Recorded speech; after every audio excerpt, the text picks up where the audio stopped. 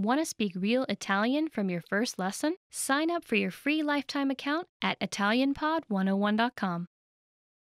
Ciao ragazzi, hi guys, I'm Desiree. Welcome to 10 Ways to Remember Words. Associo parole nuove con parole che suonano simili nella mia lingua madre. I associate new words with words that sound similar in my native language. Okay, for example, we have with English and Italian a lot of words that are similar. For example, lingua, language, linguaggio. Cerco di usare la lingua abitualmente nel contesto della vita quotidiana. I try to use the language routinely in the context of daily life. Let's say you're washing the dishes and you think, oh, how do I say washing the dish in Italian? And then you start thinking about how to say that. Lavare i piatti. Just think about the things that you're doing and how you would explain them in the new language. Dico parole ad alta voce in modo che io possa davvero sentirle. I say words out loud so that I can actually hear them. This is a great thing to do. Like, my problem with English, especially in the beginning, I didn't really talk English. I didn't speak that with anyone. And that was a problem because still now, maybe if I hear a word, I know what it means. But then when I have to say that, I'm not sure about how to pronounce that. So yeah, practice to say words out loud. Guardo spesso i video in TV o su YouTube che sono stati progettati per i bambini.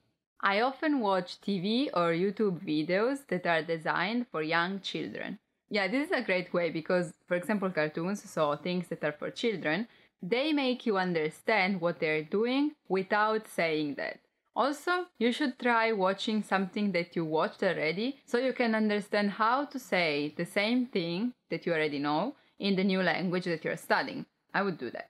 Imparo l'origine delle parole e come le diverse parole sono legate le une alle altre. I learn about the roots of words and how words are related to each other. For example, parole in Italian words and parlare, speak, it's the same root, same origin, the same radice, we would say. Parola, parlare.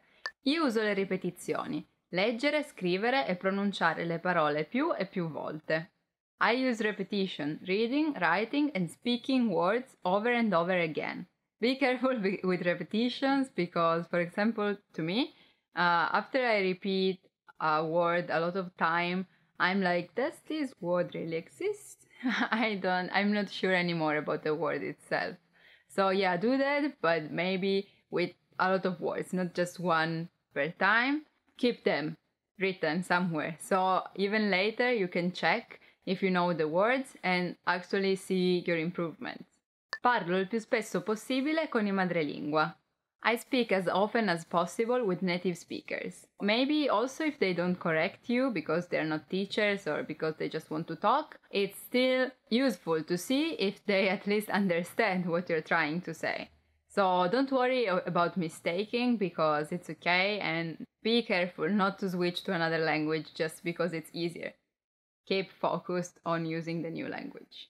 Provo a pensare in italiano così che diventi naturale. I try to think in Italian so it becomes natural to my thought process. I would advise you to do that at the end of the day, like trying to think in the new language about what you did today. In order to go to school, I was waiting for the bus. Per andare a scuola stavo il bus. What's waiting again? And you don't remember? You can check it, write it down, you will remember faster. Aspettare, by the way, if you want to know, stavo aspettando il pullman. Ascolto canzoni e memorizzo i testi. I listen to songs and memorize the lyrics. This is a good thing to do because sometimes when you're listening to songs, maybe you don't really understand what they're saying, so it's good to search for lyrics. Try to sing along with them the next time you hear the song. So you see if you really know, if you really learned the word. Because sometimes in songs, singers use words or expressions that we don't use in daily life. Be careful about that, but still it's a great exercise. Cerco di usare la parola nuova in una frase semplice, così imparo frasi intere e non solo singole parole. I try to use the new word in a simple sentence, so I learn whole phrases and not just individual words. When you learn a word, let's say for example telephone, You can think about a phrase. I use the telephone to call my friends. Uso il telefono per chiamare i miei amici. And if you think about something in particular, like I use the telephone to call my cousin. Uso il telefono per chiamare il mio. You can search for that word too, so you will learn another new word. If you're wondering, cousin is cugino. 15 happy words. Amare, love. Amare is a verb that you can use with a lot of stuff. For example, your boyfriend or girlfriend, you love them in a romantic way. Your family, you love them. Or your friends, dogs or cats, or even food. You can just say, I love spaghetti, for example, and that's fine. Bello, beautiful. Bel bambino. Bella ragazza, what a beautiful girl. Bella giornata, what a beautiful day. And yeah, when you say just bello, it's something that you approve, you like. Like, how was your trip? Bello, it was cool, beautiful. Contento, happy. Noi siamo contenti. We are happy. Essere contento, to be happy. You can ask to a kid, for example, sei contento dei tuoi regali? Are you happy about your presents? Grande, great. Remember that grande literally means big, but in this case it's an exclamation like great, grande. Hey, I'm getting married. Great, grande. Orgoglioso, proud. I am very proud of my children. Sono molto orgoglioso dei miei bambini. I don't have kids, but I hope I can say this someday in my life. Piacere, like. Okay, piacere as a verb means like. For example, a me piace il blu. I like blue. But when you're introducing yourself, you can say, il mio nome è Desiree, piacere. My name is Desiree, nice to meet you. Because it would be piacere di conoscerti, it's nice to meet you. Vivace, lively. That kid is really lively. Quel bambino è molto vivace. So yeah, means he's cheerful and wants to play a lot, maybe. And never asleep, probably. Yeah, also you can say about a city, it's a lively city. È una città vivace. Also a color can be vivace. È un colore molto vivace. It's a lively color. Rilassato, relaxed. Ah, sono così rilassato. Ah, I'm so relaxed. Like, I really need to take a break and go on vacation to relax. Ho proprio bisogno di prendere una pausa, andare in vacanza e rilassarmi. You can also use that as an adjective to people, like, he's a relaxed person. È una persona rilassata. Buffo, funny. Buffo, it's not the same as divertente, that is another way to say funny. For example, that movie was really fun. Quel film era molto divertente. Yeah, I would say that divertente can be used for everything, while buffo, it's something more particular. Buffo, it's a kind of sweet way to be funny. Like, you can say that Kitty is buffo. It makes you laugh, but not like humor, but more like, oh. Energico, energetic. So someone with a lot of energies.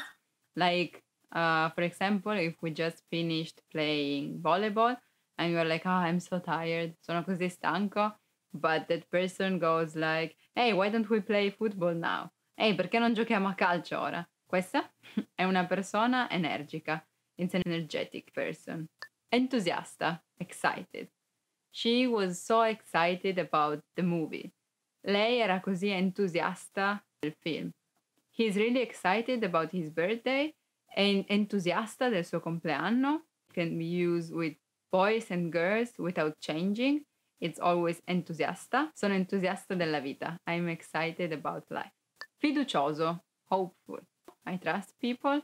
I am a person that can be called fiduciosa. So, yeah, this adjective changes. Fiducioso and fiduciosa. Sono fiducioso riguardo al futuro. I'm hopeful about future. Gentile, kind.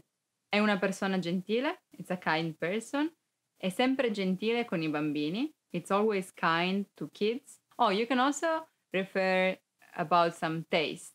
You're eating a cake and you say, oh, that has a kind taste. It's not too strong. not too sweet, maybe, not bitter. It's a kind taste. Ridere, laugh. That's the secret of life. Ridere, laugh a lot. È una persona che ride sempre. It's a person who always laughs or who loves to laugh, che ama ridere.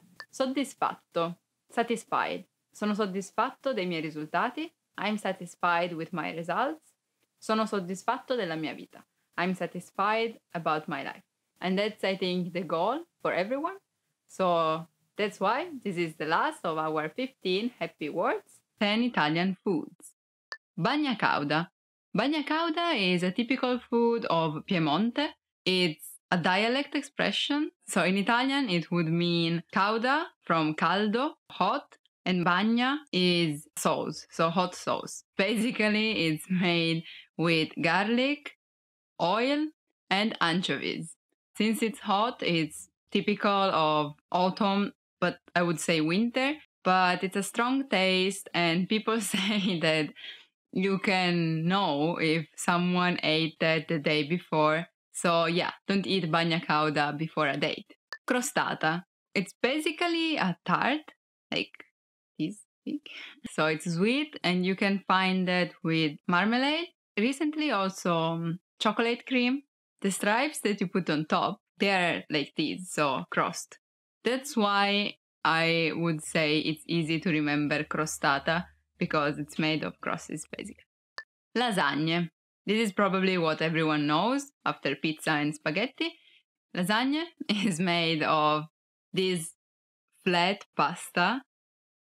It's flat and long and large that you put at the bottom, and then you put cheese and ragu, that it's meat sauce, and then again pasta, ragu, cheese, pasta, ragu, cheese, pasta, ragu, cheese. You can go on forever if you manage to. My grandma goes on with floors like 14. I counted that once. While my mom stays with 7 at the maximum. Also, if you don't like meat or you don't want to eat that, you can just put pasta and spinach and cheese. There's a lot of things that you can do with the shape of lasagna, but it's not real lasagna. Still, lasagna is the best. Minestrone. Okay, this is basically a soup with vegetables, and it can be with pieces of vegetables. So you cut it and you put it inside water, make it boil, blah, blah, blah. Or you do that, and then at the end, you chop it to make it more like a cream. As long as it's a soup and you like it, you can call it minestrone. Minestrone literally means a big minestra, because when you put one at the end of a word, it becomes bigger. And minestra is a soup. So it's a big, big, big soup. Like tavolo, table, tavolone, a big table. Orecchiette con le cime di rapa.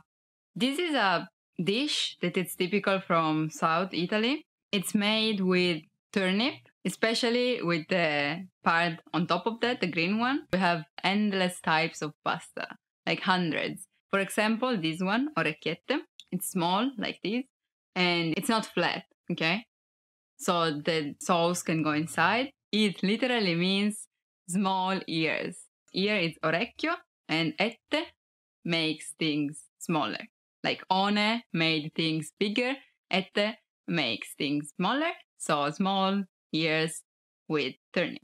Panna cotta. Panna is the cream that we use. It can be sweet or salty. It depends on which one you are using, but we use the same word, that it's panna.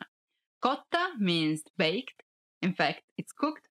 And you can eat that as it is, or add chocolate cream, chocolate sauce, or caramel. So yeah, it's a kind of pudding, but not flavored. It's just panna, so a cream, white cream. Parmigiana. Okay, do you remember what I told you about lasagne? That you do a lot of flours, basically. It's the same, but it's not made of pasta, but eggplant. And then you put, again, tomato sauce and cheese. This time, cheese is different because with lasagna, it's besciamella, while with parmigiana, you can use a lot of them. I would say maybe pecorino. Here too, there are a lot of types of parmigiana, but yeah, remember that parmigiana has eggplant, and a lot of times parmigiano, a name of cheese. Polenta. The first thing that you think when you think about polenta it's winter because it's hot and it's salty. It's so it's flour made of cereals. There are a lot of types of polenta, not the polenta itself, but how you eat it. For example, polenta valdostana, so you eat polenta with cheese, or carbonara. Maybe the most famous one is called polenta concha, made with basically fat things. Tiramisu. Tiramisu, it's a dessert. What you really need to do tiramisu is mascarpone. That it's a particular cheese, sweet cheese, fat cheese, I would say. The classical one is biscuits with coffee, mascarpone, and chocolate. And that's delicious. And yeah, also sometimes people would add alcohol to have a stronger taste. Salame dolce, it's a salame, but it's sweet. So it's made of chocolate. And the white things, so the fat that you would see inside salami, is made by biscuits. You can do that with children. It's kind of fun because you smash biscuits and then put it with chocolate that was with sugar and butter. And then you shape it as a salame. And then you put it in the freezer maybe. And then you wait. And then you eat that. And it's good. Yeah, that's my favorite. Yeah, the top 10 compliments you will always want to hear in my language. So let's start. Sei bello. You're handsome. Sei bello. You're handsome. You can actually use the female version as well. If you want to say to a girl or a woman that she's beautiful, you can say sei bella. You're beautiful. Sei un amico favoloso. You are an awesome friend. Sei un amico favoloso. You are an awesome friend. Means that you are a beautiful friend. So sei un amico favoloso if you want to compliment a friend of yours in Italian. Il tuo curriculum è impressionante. Your resume is impressive. Il tuo curriculum è impressionante. Your resume is impressive. This is actually very good when you want to talk with someone about his job and you're actually looking at the CV, you know, and you want to compliment the guy or the girl or the woman, whoever it is, you know, for his job skills. Then you say, il tuo curriculum è impressionante. Also you can say, il tuo curriculum va molto bene. Ottimo lavoro. Great job. Ottimo lavoro. Great job. Means you actually say ottimo lavoro to someone when the work, the job that he has been asking to do is just performed at the best, you know. So you can also say lavoro eccellente as ottimo lavoro. They are the same thing. So you can say ottimo lavoro or lavoro eccellente, which means like they are actually the same thing. Quella giacca sembra carina addosso a te. That jacket looks nice on you. Quella giacca sembra carina addosso a te. That jacket looks nice on you. So this is something that you want to say when someone just is dressed in a way that you like, you know. So you can also say, I like the way I like the way you are dressed up, you know, like, and you can say, mi piace come ti vesti. Mi piace come ti vesti, which is pretty similar to it. Hai buon gusto. You have a good taste. Hai buon gusto. You have a good taste. So, hai buon gusto is actually, you know, usually Italian people have good taste, you know, especially food, fashion, you know, and all this kind of thing. So, you can always say to an Italian person, hai buon gusto. They will always appreciate it. Il tuo sorriso è bellissimo. Your smile is beautiful. Il tuo sorriso è bellissimo. Your smile is beautiful. It's not pretty much nothing to say about this phrase. It's just something really nice to say. Your smile is beautiful. Il tuo sorriso è bellissimo. Very good compliment. Sembri stupendo. You look gorgeous. Sembri stupendo. You look gorgeous. Okay, you might not say this to a guy, I mean, or a girl, or, you know, you might feel a bit shy and things like that. But you might think about this, you know, in that case, you say, sembri stupendo. You know, you're amazing, you look amazing, you know. You look gorgeous in this case, as a compliment, you know. Ti trovo in splendida forma. You look in good shape. Ti trovo in splendida forma. You look in good shape. Another very nice compliment to do, to say to someone. That means that, your body, your shape is okay. So, and people notice it. So if you want to say it to someone like that you haven't seen for a long time, an Italian friend of yours, you can say ti trovo in splendida forma, and you will appreciate it for sure. Senza di te non sarebbe lo stesso. Without you, it wouldn't be the same. Senza di te non sarebbe lo stesso. Without you, it wouldn't be the same. So this is something quite powerful to say to someone. It's more than a compliment, really. It's when you actually cannot say without the person or things like that. So it's something really, really important, and something that you might bear in mind because it's really important. Senza di te non sarebbe lo stesso. So it's something really, really, really nice to say to someone. Hi everybody, Marika here. Welcome to Ask a Teacher, where I'll answer some of your most common Italian questions. The question for this lesson is, what's the difference between sono and sto? If you study Italian, you may often come across sentences such as sto bene, grazie, meaning I'm fine, thanks, or sono italiana, which means I'm Italian. Sono is a conjugated form of the verb essere. Sto is a conjugated form of the verb stare. Now, both Italian verbs essere and stare can be translated as to be in English, but they are used differently. Essere is a direct equivalent of to be. Generally, it expresses a condition. You can use it for lots of different things like identity, as in sono Paola, I'm Paola, profession, as in sono un insegnante, I'm a teacher, nationality, as in sono italiana, I'm Italian, physical aspects, as in sono alta, I'm tall, emotions, as in sono felice, I'm happy. On the other hand, the meaning of the verb stare depends on the context we use it in. Let's see some of the most common ones. To be, as in sto bene, I'm well. To stay, as in oggi sto a casa, I'll stay home today. To fit, as in la maglietta non mi sta, the t-shirt doesn't fit me. To stand, stare in piedi. To lie, stare sdraiato. Also, a lot of idiomatic expressions use stare instead of essere. For example, stai zitto, be quiet, stai fermo, be still, stai attento, be careful. Stare is also used with the gerund verb forms in progressive tenses. For example, sto studiando italiano means I'm studying Italian, or stavano correndo, meaning they were running. To sum it up, we could say that stare refers to something that happens, while essere refers to something that is. Here is another tip. Keep in mind that sto is commonly used with adverbs, as in sto bene, I am doing well. Sono isn't.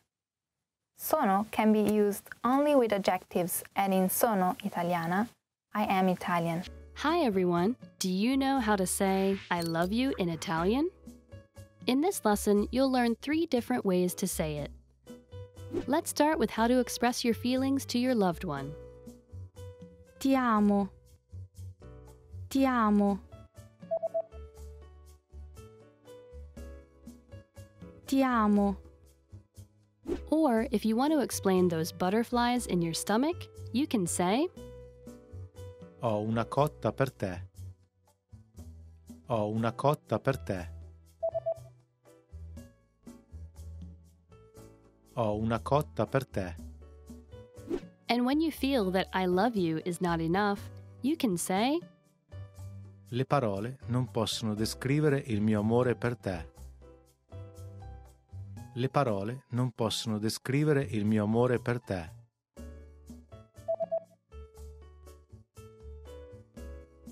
Le parole non possono descrivere il mio amore per te. 10 phrases for surviving back to school. Something that when I used to go to school used to freak me out, you know. Of course, I mean, everyone loves holidays, so I was very scared, you know, I was a bit panicking for the beginning of a new year, really. All the time, you know, so it's quite normal, you know. So let's start our lesson. Zaino, backpack. Zaino, backpack. Vado a scuola con lo zaino in spalla. I go to school with a backpack. Compagno di classe. Classmate. Compagno di classe. Classmate. I miei compagni di classe a volte sono dispettosi.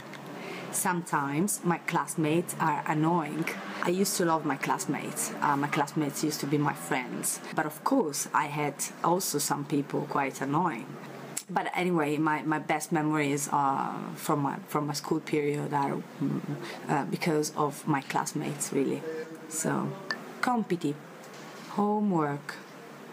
Compiti, homework. L'insegnante di matematica ci dà sempre molti compiti da fare a casa. The math teacher always gives us too much homework. So, homeworks as tests at school are a bit annoying as well. In a way, I mean, they're really useful, you know. You can also say in Italian, i compiti non mi piacciono, or non mi piace fare i compiti, which means I don't like to do my homework. Esame, exam, esame, exam. Questo fine settimana ci prepariamo insieme per l'esame di latino. This weekend we'll prepare for the Latin exam together. I actually study Latin at school myself. It's a very interesting language, really. It's actually the base of the Italian language. The language itself, it's built in a completely different way than Italian. And also, if you study Latin, it's very useful for your logical reasoning. So yeah, it's very interesting. It's a very interesting language. Pausa estiva, summer break. Pausa estiva, summer break. Non voglio studiare tutti i giorni durante la pausa estiva. I don't want to study every day during the summer break. Okay, this is quite common. I mean, it's a bit like the homework thing. Even though you have spare time and things like that, I mean, you have to do your homework because it's part of your duties to be a student, really. Scuola, school, scuola, school. Nella scuola dei miei sogni c'è spazio per tutti per studiare in biblioteca e in giardino. In my dream school, there's enough space for everybody to study in the library and outdoor. This is pretty much my dream also. I think that staying outside, you know, if you have like the possibility, you know, at your school, in your school, if you have like a piece of garden or things like that, it's very nice to get out, you know, and to teach your students, or, you know, if you're a student, in a way you can ask your teacher for one time and you can experience the beauty of a lesson outside, you know, to make lessons, I mean, not just to play. I used to like this. I used to have a teacher like that when I was in my primary school, and I really like her. Really. Studiare. To study.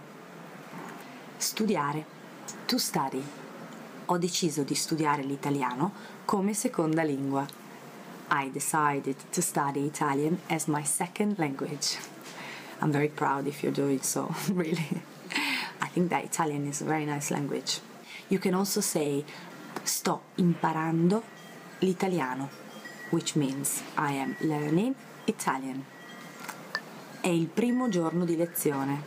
It's the first day of class. È il primo giorno di lezione. It's the first day of class. Siamo nella stessa classe. We are in the same class. Siamo nella stessa classe. We are in the same class. Qual è la tua specializzazione? What's your major? Qual è la tua specializzazione? What's your major? You can also say in Italian, in che cosa ti stai specializzando? Which is pretty much the same thing. Hi everyone! Do you know the 1,000 most useful phrases in Italian?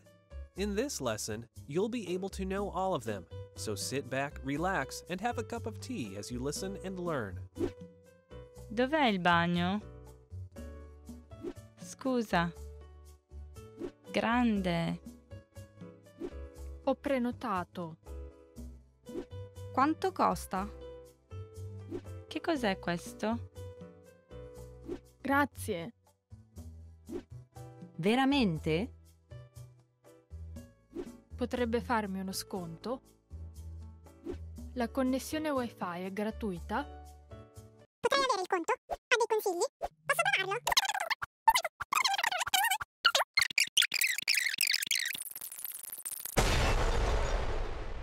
You just learned the 1,000 most useful phrases in Italian.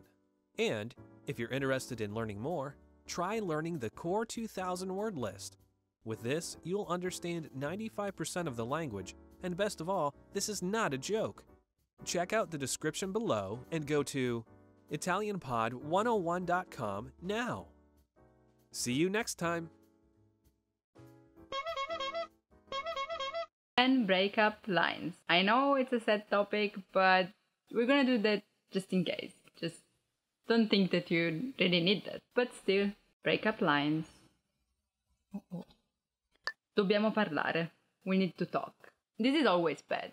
Not only for breaking up. It always can mean that something happened and we need to talk about that. But yeah, it's not something happy. Because otherwise I would say something like, vorrei parlare di, I would like to talk about, per esempio, vorrei parlare delle vacanze, I would like to talk about vacation, or vorrei parlarti, I would like to talk to you. But dobbiamo parlare, we need to talk, is extremely extreme. Like, means prepare yourself. There was something wrong, or I discovered something, so yeah. Be prepared when you hear dobbiamo parlare. We need to talk. Dovremmo iniziare a vedere altre persone. We should start seeing other people.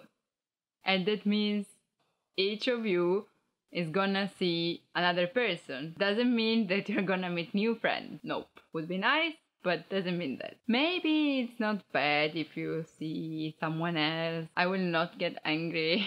Yeah, it's kind of an indirect way. I wouldn't like that. And yeah, but probably it's just to start the discussion. So yeah, I mean, I don't judge you if you're an open couple, but I wouldn't think that the discussion would start with this phrase.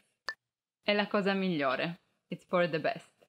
That sounds hypocritical in my opinion, because if I'm saying that to my boyfriend that I want to break up with, it's the best thing for me, not for you, of course, because if you want to keep this relationship, if you want to stay with someone and that someone tells you it's the best thing, it's for the best, of course you would answer who's best, because not mine if I want to stay with you. È solo che non sono pronto per questo tipo di rapporto. I'm just not ready for this kind of relationship. That sounds fake, in my opinion.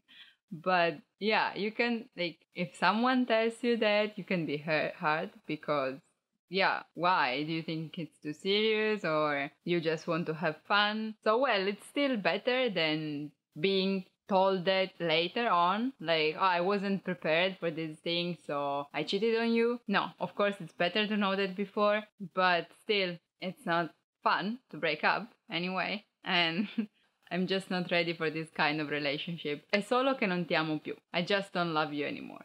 That can't be helped. Maybe people would be happier if you told them before and like, listen, there's something that is not going well, I'm not sure, but not out of the blue, I don't love you anymore. Oh, okay. It's not something that you can really answer to. It's just a fact. And yeah, this probably really means you're breaking up without explanation or stuff like, no, but we can still do that, we can still manage somehow. If people tell you I just don't love you anymore, means I don't even want to try. So yeah, that's it, basically you're done. Ho bisogno di concentrarmi sulla mia carriera. I need to focus on my career. Depending on people, they have different priorities. And yeah, you can still maybe say that you will not be an obstacle for that person's career. And yeah, maybe it's not that bad. They're just telling you hey, I want to focus on my career, so if we still want to stay together, you have to keep in mind that you are not my first priority. If for this reason they are breaking up with you, means they don't want to think about anything else, basically. So yeah, once again, done. Io non sono alla tua altezza. I'm not good enough for you. Okay, to this phrase, people can always answer, who are you to judge? I mean, I'm fine with you. Why are you saying that you're not enough? Probably because you don't want to tell me that I'm the problem and you just want to break up. So I wouldn't like that. Just explain to me or just say to me, I don't like you because this, and this, but don't say to me, I'm not enough for you, because that would be up to me to decide. Non sei tu, sono io. It's not you, it's me. You don't want to say that your partner is at fault, but you don't want to stay with him anymore. It's like saying, oh, you're perfect, so you can't even improve. There's nothing to do anymore. It's just not you. It's my problem. But I don't want to stay with you. Basically, that's the meaning. Penso che abbiamo bisogno di una pausa. I think we need a break. Pausa is pause, break. Let's maybe not talk to each other for some days, weeks. Yeah, the problem in these cases is that you don't really know how long is a break. So it's so ambiguous. Restiamo solo amici. Let's just be friends. And yeah, so if it's before being a couple, you can say, no, it's better if we're just friends. Otherwise, after being a couple with the breaking up, it's restiamo amici. But in that case, I would say there's no solo, because solo means only. So I would say that before being a couple, let's just be friends. And if it's after the breaking up, it's let's be friends. Rimaniamo amici. And that can happen if you were friends even before being a couple. Rimaniamo solo amici. Let's just be friends. Before being a couple, let's be friends. Rimaniamo amici. After being a couple. Yeah. Hi everybody, Marika here. Welcome to Ask a Teacher, where I'll answer some of your most common Italian questions. The question for this lesson is, how are verbs conjugated? English verbs are not heavily inflected. In fact, there are just 3 endings you can add to the infinitive of regular verbs.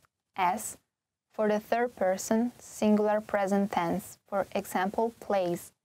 ing for the gerund, playing, and id for the past tense, played. Most combinations of tense, aspect, mood, and voice can be expressed using auxiliary and modal verbs. Italian, on the other hand, is a heavily inflected language. Italian verbs have lots of different endings depending on their subject, tense, and mood. The infinitive is the unconjugated form of the verb, the one you'll find in the dictionary. Italian verbs are divided into 3 main conjugation groups, according to their infinitive endings. Verbs of the first conjugation end in are, for example, parlare, meaning to speak. Verbs of the second conjugation in ere, for example, leggere, meaning to read. Verbs of the third conjugation end in ire, for example, dormire, meaning to sleep. Each group has a different and regular conjugation pattern.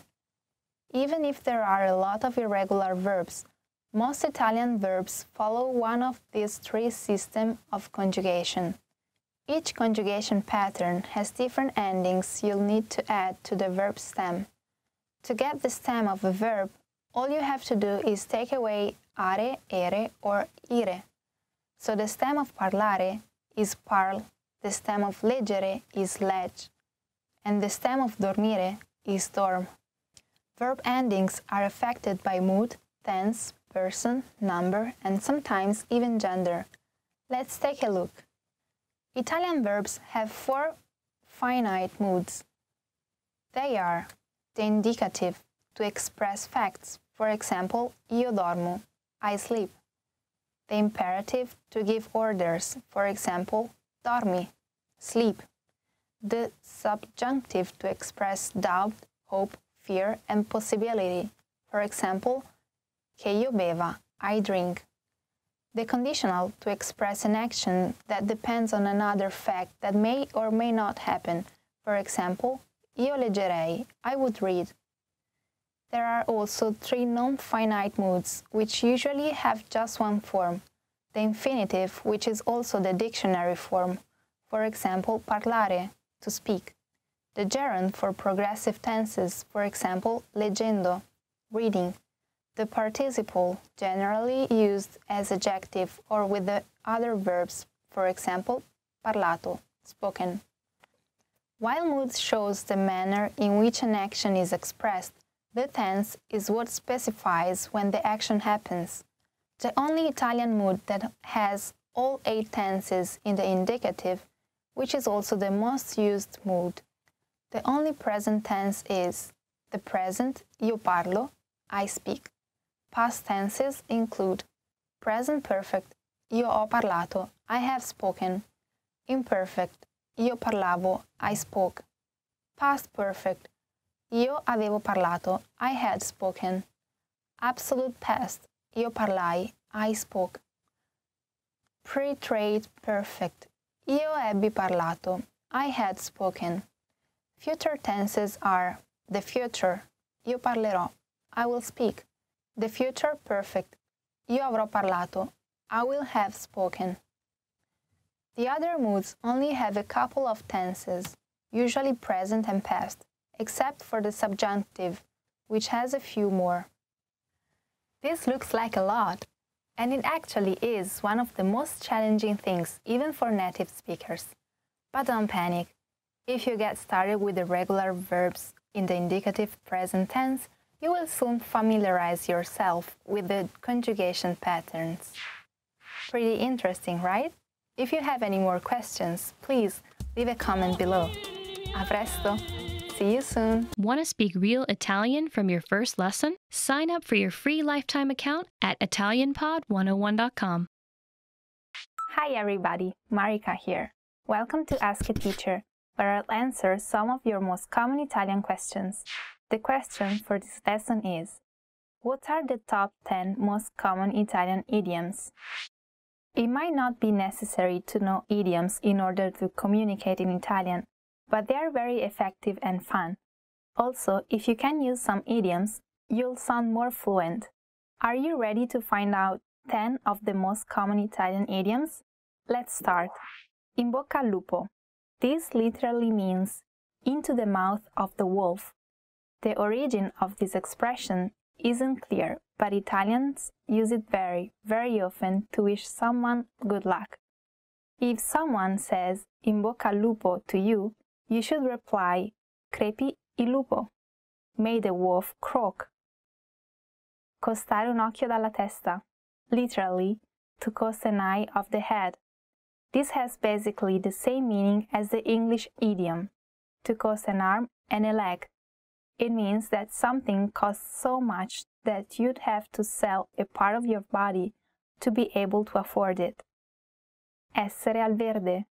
The literal translation is to be at the green, but it actually means to be broke. This expression is said to have originated in Florence, where the bottom half of auctioneer candles were painted green. When the candle reached the green, the flow of money would come to a stop. Another theory is that the color refers to the inside of a wallet, which you could see once you were out of money. Tra il dire e il fare c'è di mezzo il mare. Idiomatic expressions about the sea are quite common in Italian. This one means, between saying and doing there is a sea in the middle. It means, easier said than done. Italians often shorten this expression and just say tra il dire e il fare. Una volta ogni morte di papa. Once every time a pope dies. The English equivalent of this expression is once in a blue moon. Both are used about something happening very rarely. Essere al settimo cielo. This idiom has the perfect analog in English, to be in seventh heaven, meaning to be extremely happy. This expression comes from the philosophy on which Dante's comedy is based. According to this philosophy, the earth is in the center of the universe, surrounded by 7 concentric heavens. 7th heaven was the highest degree of elevation for man. Dormire come un sasso, to sleep like a stone. This idiom is basically the same as English, to sleep like a log. It means that someone is sleeping so soundly that they look like an inanimate object. You can also say dormire come un ghiro, to sleep like a dormouse. Acqua in bocca. The literal translation is water in your mouth. If someone says acqua in bocca to you, they want you to keep it a secret, because of course you can't say anything if your mouth is full of water. Il gioco non vale la candela. The game isn't worth the candle. This expression is of medieval origin. Back then, people used candles at night, and candles could be expensive.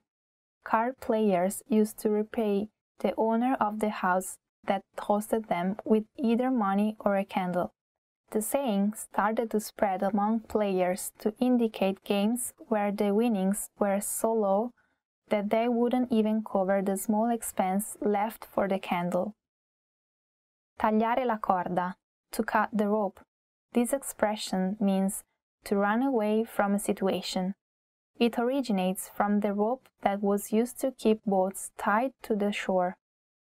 To sail, it was necessary to free the boat first, but if someone was in great hurry, the rope would be cut. Pretty interesting, right? That's all for this lesson and this series. Thank you for listening, and we'll see you in another series.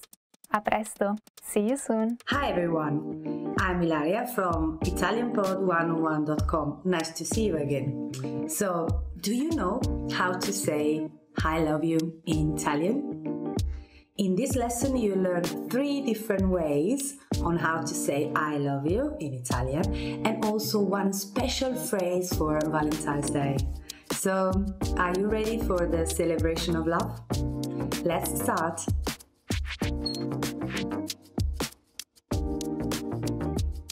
Let's start with the most common phrase. Ti amo. Ti amo. I love you. The phrase is direct, so you should only use it when you're confessing your love.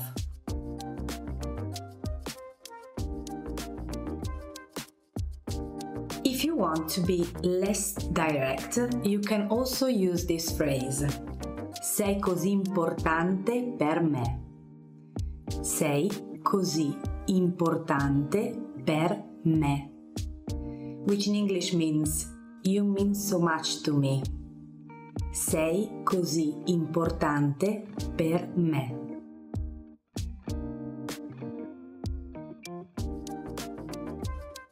But what if you want to be more romantic in expressing your love for someone? Here's a phrase for you. Le parole non possono descrivere il mio amore per te. Le parole non possono descrivere il mio amore per te. Which in English means, words cannot describe my love for you. So, le parole non possono descrivere il mio amore per te.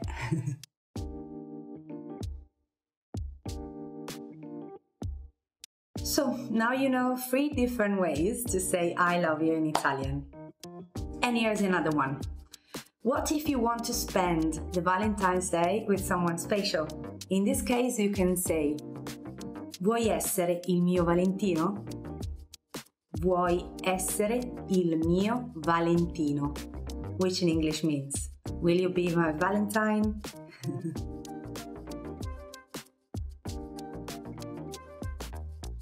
Okay, now let's wrap up this lesson by recapping what we've learned. Listen to the expressions and repeat after me. I love you. Ti amo.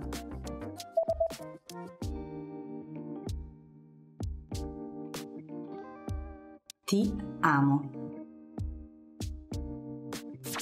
You mean so much to me. Sei così importante per me.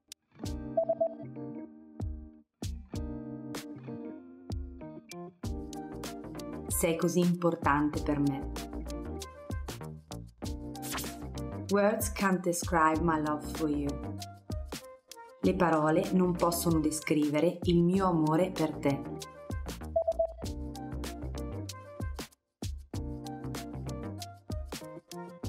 Le parole non possono descrivere il mio amore per te. Will you be my Valentine? Vuoi essere il mio Valentino?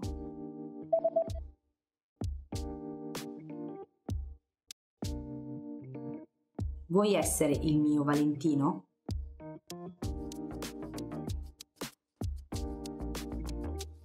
Okay guys, well done! Now, here's a fun fact.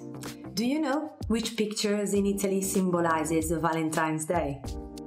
It's the Kiss by Francisco Hayez and is preserved in Academy Brera in Milan. This painting represents the passionate kiss between two lovers that are destined to be separated. So guys, today you learned 3 different ways to say I love you in Italian and a special phrase for the magic Valentine's Day. I'll see you next time. Grazie. Ciao. Hi guys, welcome to ItalianPod101.com. Today we're going to talk about a very delicate topic, the top 10 phrases tourists should never use. So let's start. È disgustoso. It's disgusting. È disgustoso. It's disgusting. You can also use the word which is less formal than disgustoso. Non mi piace. I don't like it, simply. You don't have to say it's disgusting. You can say I'm sorry, I don't like it. So that would be mi dispiace, ma non mi piace, which is definitely better than è disgustoso. Il mio paese è migliore. My country is better. Il mio paese è migliore. My country is better. So this is actually a kind of patriotism, I think, that you shouldn't have when you are around the world. I mean, because you should be like open-minded, you know, and open to new culture and things like that. So it's better not to say this. Sta zitto. Shut up. Sta zitto.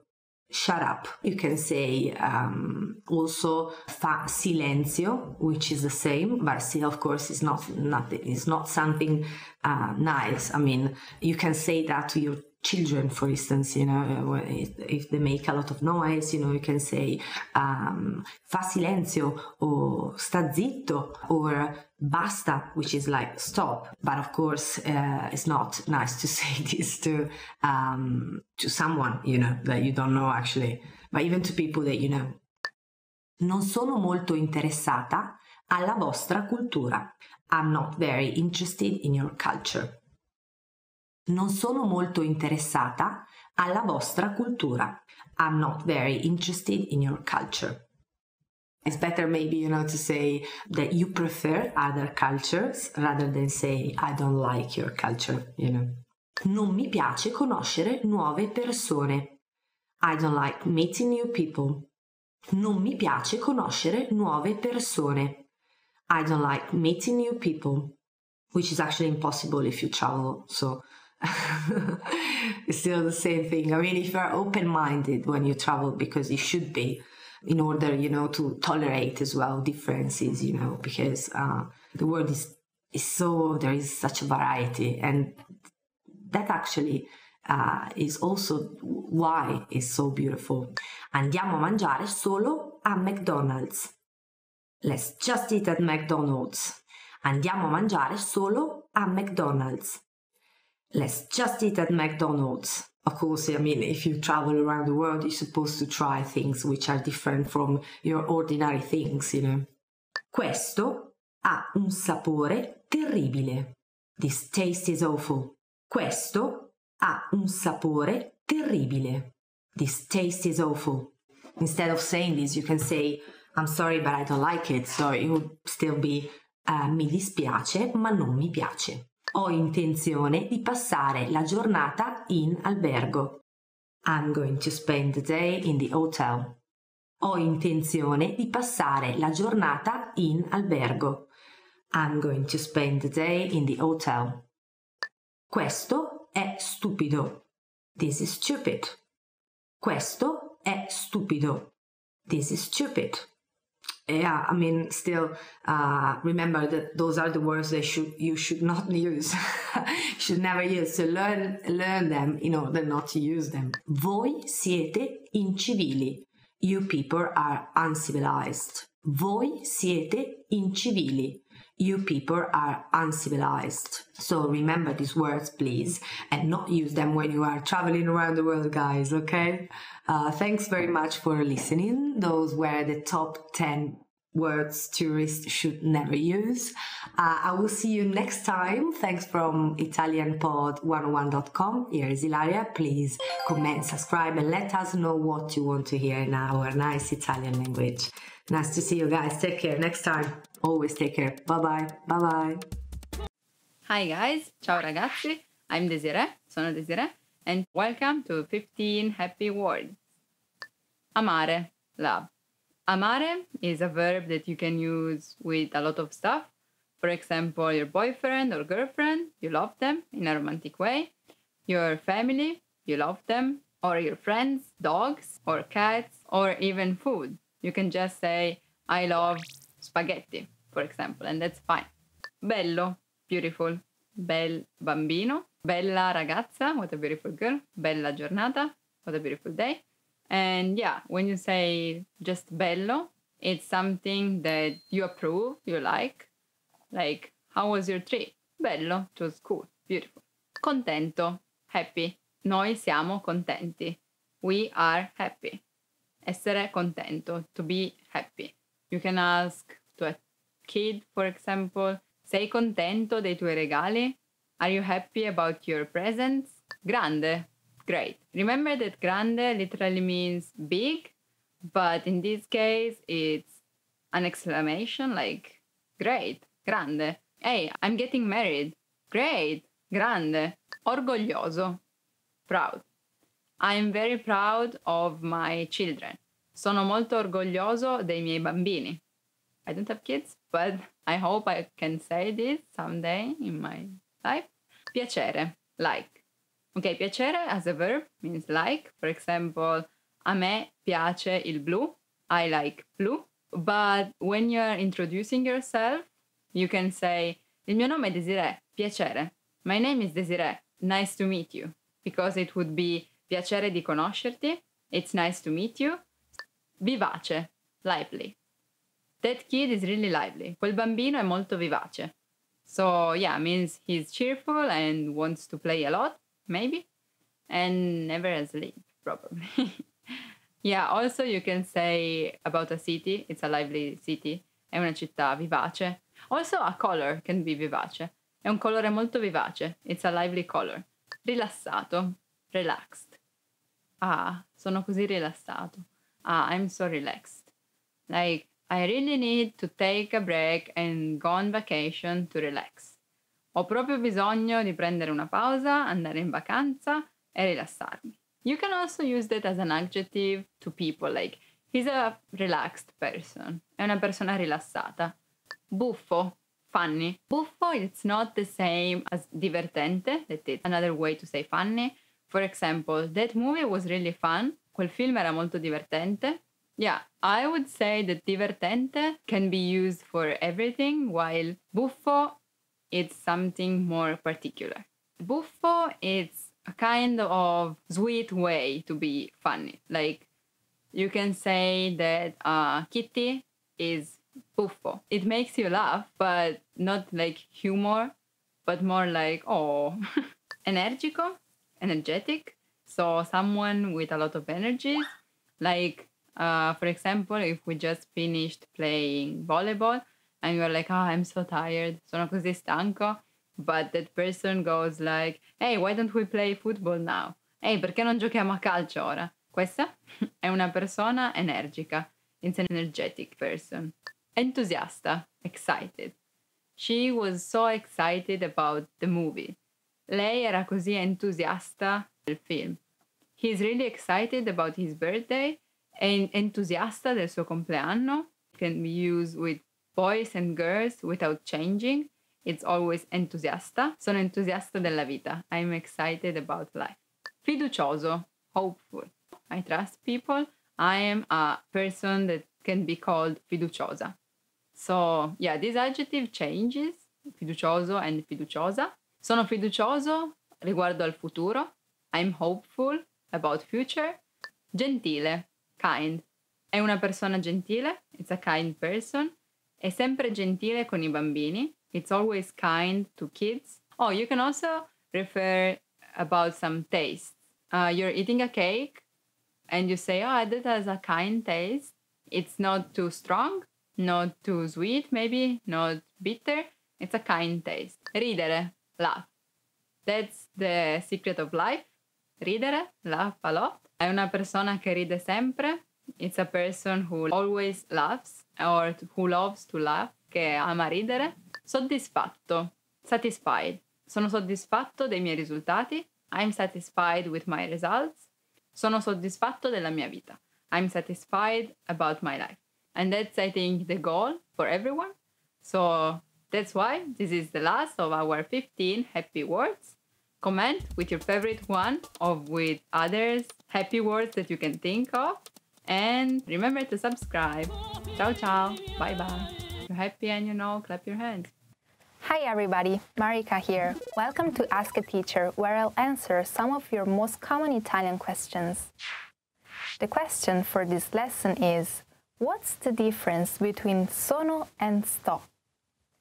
If you study Italian, you may often come across sentences such as sto bene, grazie, meaning I'm fine, thanks, or sono italiana, which means I'm Italian. Sono is a conjugated form of the verb essere. Sto is a conjugated form of the verb stare. Now, both Italian verbs essere and stare can be translated as to be in English, but they are used differently. Essere is a direct equivalent of to be. Generally, it expresses a condition.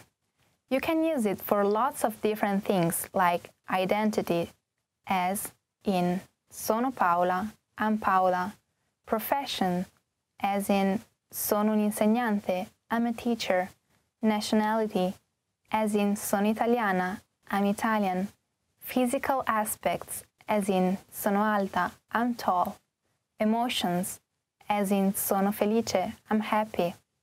On the other hand, the meaning of the verb stare depends on the context we use it in. Let's see some of the most common ones. To be, as in sto bene, I'm well. To stay, as in oggi sto a casa, I'll stay home today. To fit, as in la maglietta non mi sta, the t-shirt doesn't fit me. To stand, stare in piedi. To lie, stare sdraiato. Also, a lot of idiomatic expressions use stare instead of essere. For example, stai zitto, be quiet, stai fermo, be still, stai attento, be careful. Stare is also used with the gerund verb forms in progressive tenses. For example, sto studiando italiano means I'm studying Italian, or stavano correndo, meaning they were running. To sum it up, we could say that stare refers to something that happens, while essere refers to something that is. Here is another tip. Keep in mind that sto is commonly used with adverbs, as in sto bene, I am doing well. Sono isn't. Sono can be used only with adjectives, and in sono italiana, I am Italian. Pretty interesting, right? If you have any more questions, please leave a comment below.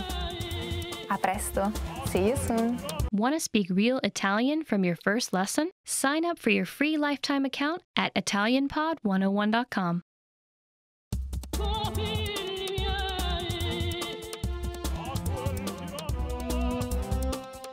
Hi! Welcome to Introduction to Italian. My name is Alicia, and I'm joined by... Hi everyone, I'm Marika. In this lesson, you'll learn the basics of Italian grammar. Word order refers to the order in which words are structured to form a sentence in a given language. Consider the English sentence, I ate an apple. But first, let's remove the article an here for simplicity. So we're just left with I ate apple. The basic word order for English is subject, verb, object, or SVO for short.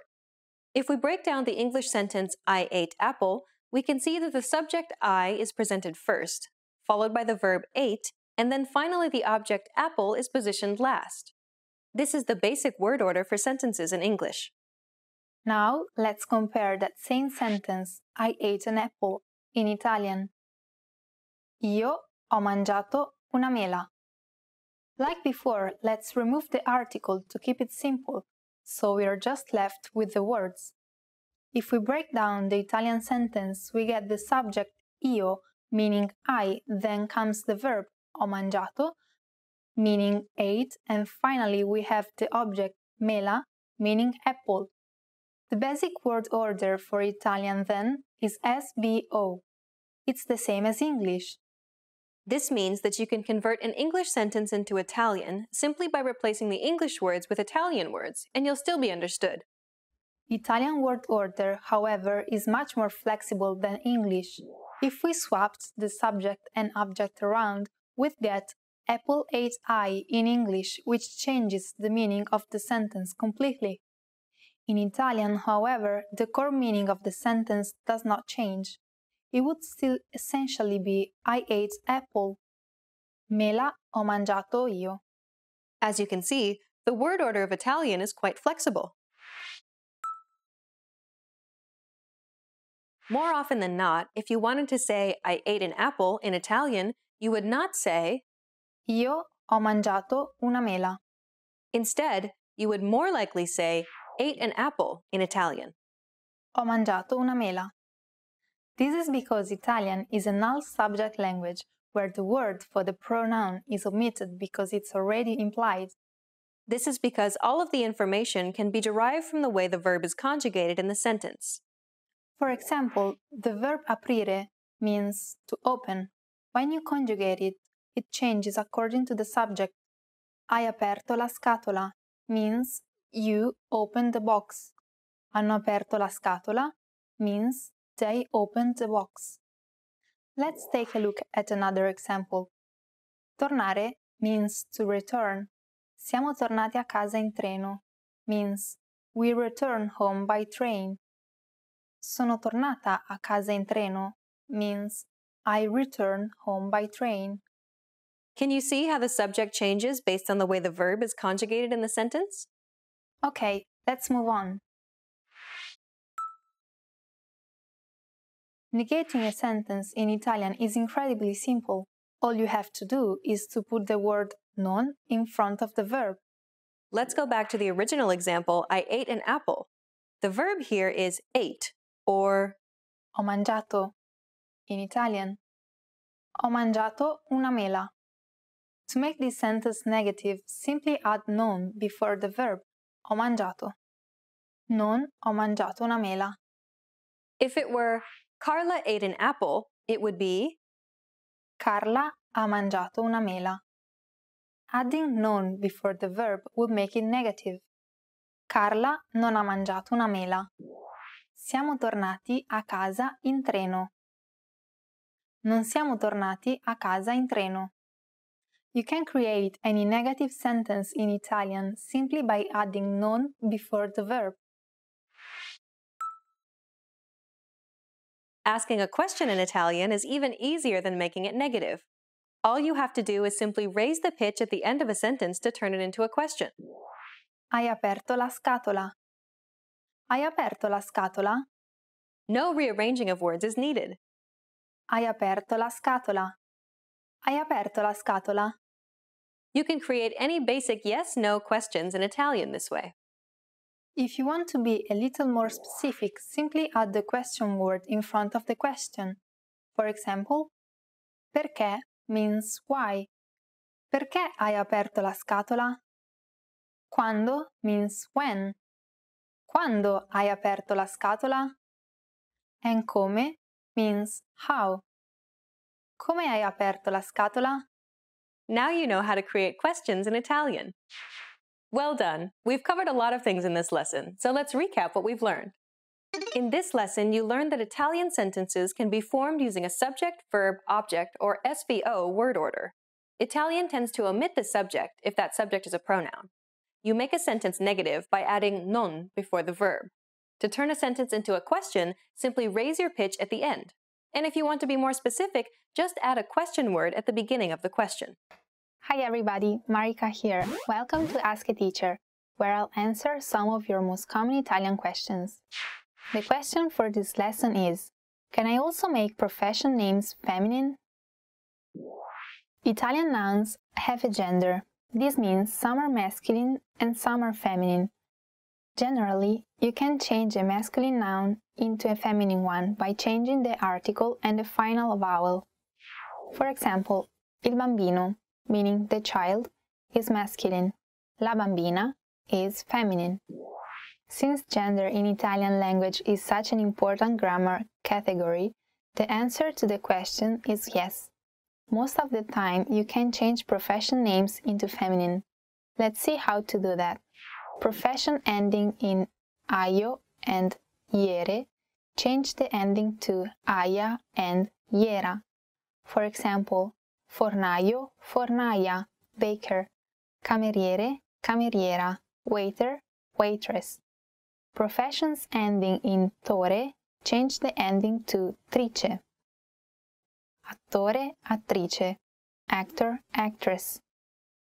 Profession ending in ista only change the article to specify the gender.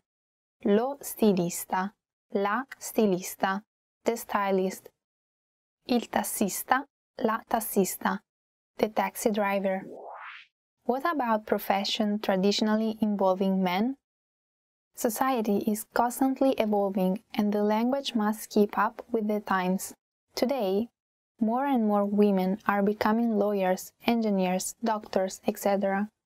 Some of these titles have a regular feminine form in Italian, such as dottoressa, doctor, or direttrice, chief manager. But what about other titles that were almost never used for women in Italian history, like ministro, minister, or presidente, president? It is la ministro or la ministra, la presidentessa or la presidente. Some professions have the feminine version ending in essa, but this form is often considered ironic or even derogatory. For example, I'd be better to say l'avvocato instead of l'avvocatessa, lawyer, and la vigile instead of la vigilessa, traffic officer. In the same way, la presidentessa is perceived as politically incorrect. So when you're referring to a woman, use the masculine version with a feminine article instead, la presidente. Besides, nouns ending in ente and ante don't change in the feminine form. For example, cantante, singer. So it's only natural that it should be la presidente. There are instances where the suffix essa doesn't have a negative undertone, so it's perfectly okay to say poetessa, poetess, and studentessa, student. As for ministro, the most common feminine version is il ministro, the minister. However, lately many people have argued that ignoring the gender of the woman who holds the title is politically incorrect as well. So you may also hear to read la ministro. But this form is also incorrect. Masculine nouns change to feminine by changing the final O to A. Nobody would say la maestro instead of la maestra, the teacher. So the best way to call a female minister is actually la ministra. Professions that borrow English words only change the article. Il manager, la manager, il designer, la designer, il leader, la leader. One final thing, in colloquial Italian, when referring to a woman by her family name, it's common to add the feminine article la, the. For example, la Rossi. Although this is something very common, it's politically incorrect because it highlights the gender of the person you're referring to only when the person is feminine. It's as if in English, when referring to a woman, instead of just using her family name, like Smith, you said Smith, the woman. Pretty interesting, right? If you have any more questions, please leave a comments below. A presto! See you soon! Hello, welcome to Italian Weekly Words, and this is Ilaria. Let's see today's theme. Hobbies. Hobby. And the first word is calligrafia. Calligraphy. Mi piacerebbe seguire un corso di calligrafia. I would like to go to a calligraphy class. By the way, my handwriting is very messy. I really need to go to a calligraphy class, maybe. And the next word is ballare, dance. Ogni sabato vado a ballare. Every Saturday I go to dance. Do you like dancing? Next one. This one I love. Suonare uno strumento musicale. Play a musical instrument. Io so suonare uno strumento musicale. I can play a musical instrument. That's true. I actually can play piano, and I started to study piano when I was 7. I decided. I just really want it so bad. Nice. Can you play anything? Let me know, huh? Next one. Disegnare, draw. I love to draw. Ogni giorno disegno 3 ore. Every day I draw for 3 hours. Not really, but I draw everywhere. In the train, when I have some time, I just draw. I love it. Navigare in internet. Surf the net. Is this a hobby? Prima di dormire, navigo in internet. Before going to bed, I surf the net. That's something really bad to do. Just go to bed immediately. Next one is the end. I hope you enjoyed the Italian Weekly Words and see you next time. Bye! Ciao ciao! Hi guys, welcome to ItalianPod101.com. My name is Ilaria. Nice to meet you, or nice to see you again. Today we're going to talk about the top 10 most common tourist vocabulary. So, let's start. Biglietto, ticket. Biglietto, ticket. Vorrei 2 biglietti per gli Uffizi, per favore.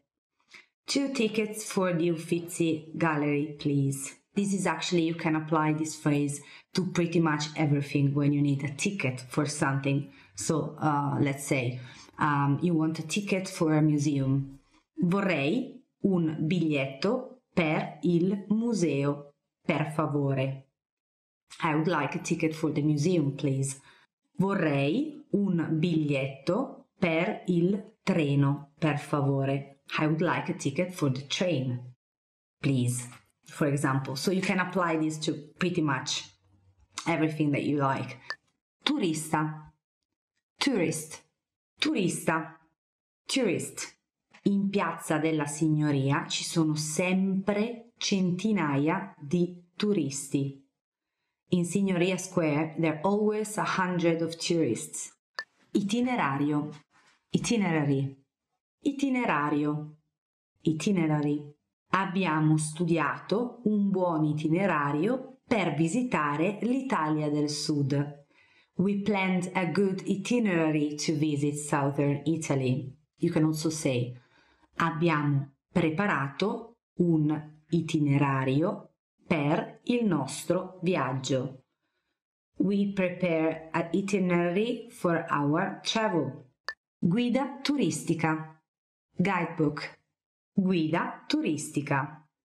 Guidebook. Preferisco usare internet per consultare le guide turistiche in PDF. I prefer using the internet to read PDF of guidebooks.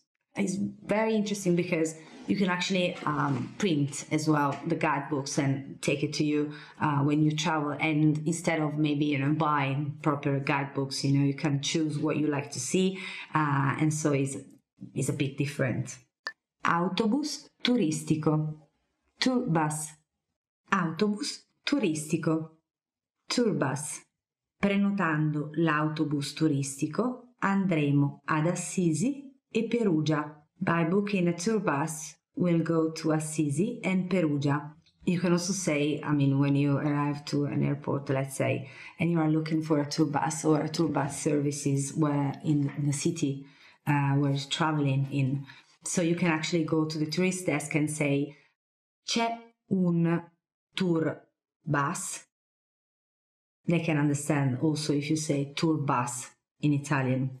But of course, if you say c'è un autobus turistico, is there a tour bus? Or c'è un servizio per I turisti? Is there a service for tourists with a bus? So you can use a lot of different words. Tempio, temple, tempio, temple. Sto per andare a vedere I templi della Valle di Agrigento in Sicilia. I'm going to see the temples of Agrigento Valley in Sicily. I've never been there, but I know that they're really, really beautiful. So if you have time to go to Agrigento when you visit Sicily, you can't miss this spot. It's really, really nice one. There is a lot of history there. Moschea, mosque. Moschea, mosque. Stanno inaugurando una nuova moschea nella nostra città. They are inaugurating a new mosque in our town. Chiesa, church. Chiesa, church. I gruppi di turisti possono visitare le chiese quando non ci sono messe. Group of tourists can visit churches when there isn't mass. Cascata.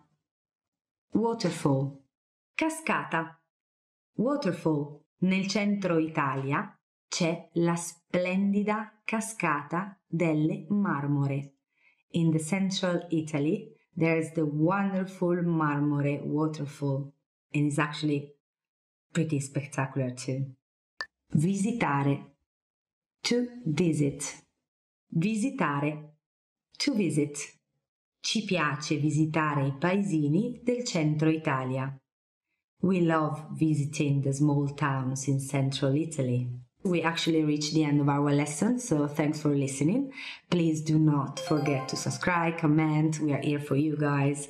So bye from ItalianPod101.com. Next time, and always take care. Bye from Ilaria. Take care. Bye-bye. Hi everyone, welcome to your monthly review, the monthly show on language learning, where you discover new learning strategies, motivational tips, new study tools, resources, and where we show off learners like you speaking the language. That is, if you're brave enough to become language learning famous. All the materials mentioned in this video are available for you now on our website. Click the link in the description to sign up for your free lifetime account and start speaking in minutes. Okay, today's topic is the 10 habits of highly effective language learners. So, what do successful language learners, people who set language goals and actually hit them, do differently? And are you doing any of these things already? Let's get into it. You'll discover 10 powerful habits and how to apply them. I'll give you specific step-by-step examples. You can use these whether you're learning with our program or any other resource, a textbook, an app, or some audio program. Let's start with the first and most important one. Habit number 1, set small, measurable goals with deadlines. Why small goals? Well, say for example, you set big, vague goals like I want to be fluent someday, and maybe you buy a textbook, you read the first chapter, then you start wondering if you're getting any better. You start worrying you'll never be fluent, and you give up. If you do this, you need to start setting small, measurable goals. For example, learn 100 words in a month. Or speak 1 minute of conversation.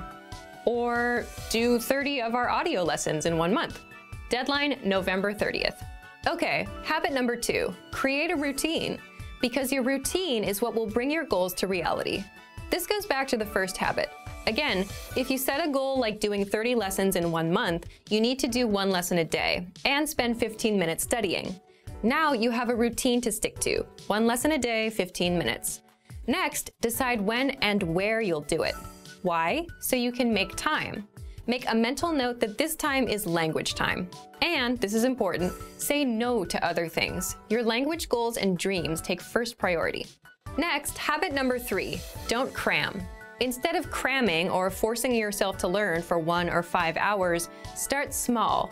Cramming may have worked for you with studying for tests, but language learning is a marathon, not a sprint. So if you do 5 hours now, you'll burn yourself out. You'll hate the learning, and that's not good. That's how you fail at your goals and dreams. But if you can do 5 to 15 minutes a day, every day, learning won't be overwhelming, and you'll be successful in the long run. So, how do you create this habit? If you've set your small, measurable goal and routine, you're good to go. Habit number 4, prepare lines and conversations ahead of time. If you're like most language learners, speaking is your weak point. And a lot of the time, it's because you just don't know what to say. You don't have the words in your head. This is where preparation comes in. So imagine you meet a person for the first time. What do you say to each other? Hello, how are you? What's your name? Where are you from? What are your hobbies? If you prepare these questions and answers ahead of time, you then have things to ask and say. So how do you do this? If you're learning on the website, check out our top 25 questions lessons that teach you questions and answers that we use all the time in conversations. For example, what's your name? Where are you from? How old are you? How was your weekend? Another way to prepare is to make a list of questions or phrases you want to say. Then get the translations for those. The point is, if you prepare lines like, my name is, I am from, this weekend I did this, the kind of lines you use all the time, you'll always have something to say. Habit number 5, get into the habit of producing output. So input is taking language in, listening and reading, and output is putting language out, so speaking and writing. The point here is, it's easy to just sit and listen and watch YouTube videos. You can listen to lessons all day long, but listening helps with listening. It won't get you speaking the language. So the easiest ways to produce output are, for speaking, repeat what you hear out loud. That's called shadowing. And for writing, write things out by hand. You can copy out our lesson dialogues or just copy the sentences out of a textbook. Habit number 6, come back and review. And that's because reading something once doesn't mean it'll be in your brain forever. So this is where reviewing comes in. In order to master grammar, words, or phrases, you must go back and review. How do you do this? Spaced repetition flashcards are a great example of this. A lot of language learners use these because with spaced repetition, you get to see words again and again over spaced periods of time, and that improves your memory. Another simple thing you can do is download and save our lessons. Replay them later. Download our dialogue tracks. These give you just the conversation from that lesson, no translations. Make a playlist on your phone and listen as much as possible, just like with songs. Soon, you'll know tons of practical conversations by heart. Next, habit number 7, look for solutions. There's one interesting thing that separates new learners from successful learners. It's how they react when they don't understand something. Because beginners completely rely on the study tools they use, they tend to blame them too. You'll often hear that someone gave up because the textbook was too boring, or it won't help them speak. But if you realize a book won't help you speak, it's not the book's fault, is it? And if you complain that a class doesn't help you speak, but you're not raising your hand at every opportunity either, whose fault is it? So experienced learners look for solutions. Get into the habit of coming up with a solution for your problem. Habit number 8, focus on what you're good at. And you should do this because it's overall motivation. If you're generally better at speaking than writing, then you're more likely to enjoy it, which means you're more likely to continue with it. And that means it's a successful routine. Habit number 9 is don't procrastinate, which is easier said than done. Most of us procrastinate. And a lot of that is a result of overthinking. Let's say you plan on studying today. So you remember, I have to study. Now you're ruining it in your head. It becomes something you have to do. It's a hassle now. But if you set a small, measurable goal and have a simple routine, spend 5 minutes, then you know you just need to put in 5 minutes and you're done. So if you want to beat procrastination, make your goals and routines easy. And number 10, remember that learning a language is a marathon, not a sprint. So there's no need to do 5-hour cram sessions and burn yourself out. 5 or 10 minutes is good enough. Remembering this is a good habit to have. If you're having a bad day, if you can't remember some grammar, it's not all over. It's just a minor bump in the road. Another thing that helps is considering the resources you use. Sticking with quick 5-minute lessons that are easy to finish will help keep you in the marathon. Now, speaking of lessons and resources, here are this month's new lessons and resources. First, the Ultimate Guide to Learning and Mastering Language ebook. This is a 52-page ebook that covers the learning tactics I just talked about: setting goals, staying motivated, learning faster. If you're interested in learning strategies, be sure to download it. Next, the Sport and Exercise Conversation Cheat Sheet. If you want to talk about sports and fitness in the language you're learning, then you'll love this PDF cheat sheet. And finally, How to Improve Your Speaking Skills. It's another language strategy lesson. To get these free lessons and resources, just click the link in the description below. All right, because this is the very first episode of the monthly review, we're asking you, yes you, to submit a video of yourself speaking the language. Here's the challenge for you. Yes, everyone watching this.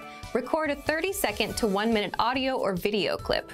Introduce yourself in the language. Share your name, where you're from, and why you're studying this language. And you'll win a 3-month Premium Plus subscription. To submit, click on the link in the description. Sign up for your free lifetime account. Then fill out the form, attach the audio or video file, and press submit.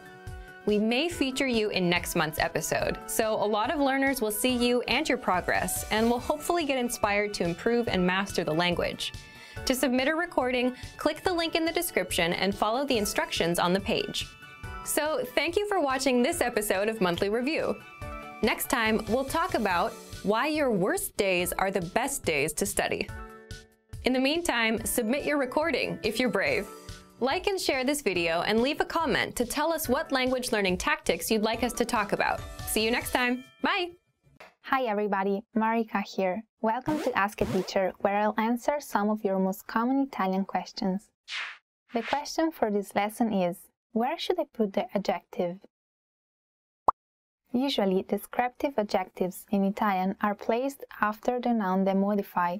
For example, la mela rossa, the red apple, il tavolo verde, the green table.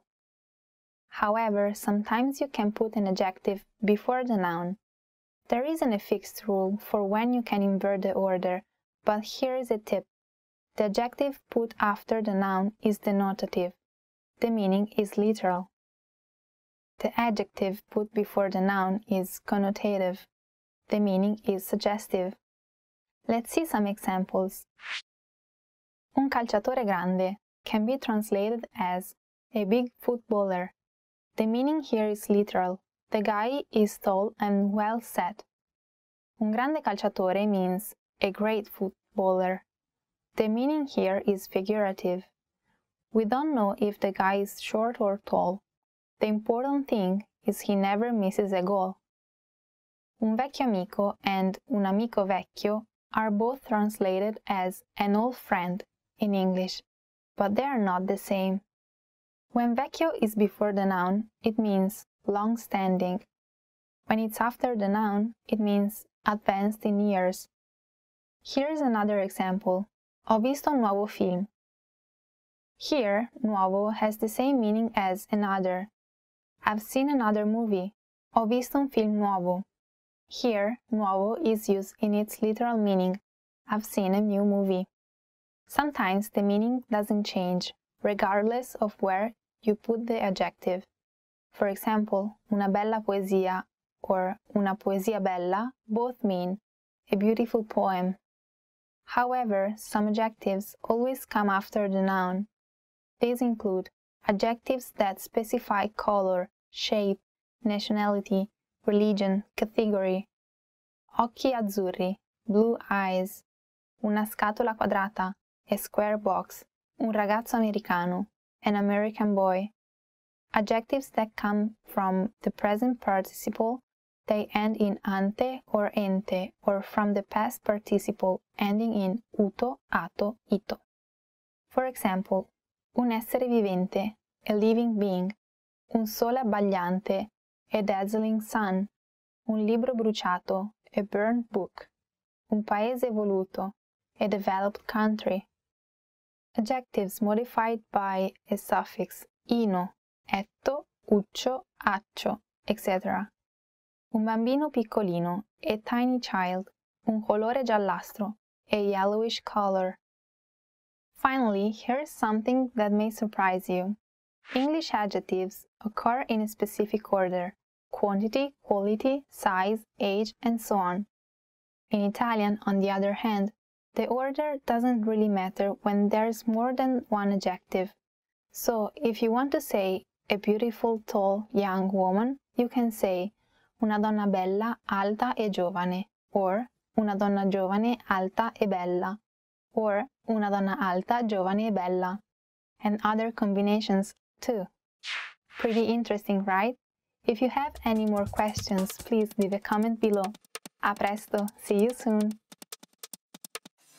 To master a new language and understand everything as soon as you hear it, to read with just a quick glance and speak smoothly without thinking, you need to review. Here are our top 5 review tactics. Number 1, listen to examples over and over again. By listening closely and often, you start to pick up the rhythm of a language, as well as correct pronunciation from a native speaker. Use our line-by-line feature that lets you both listen and read along. Use this tool to practice as much as possible.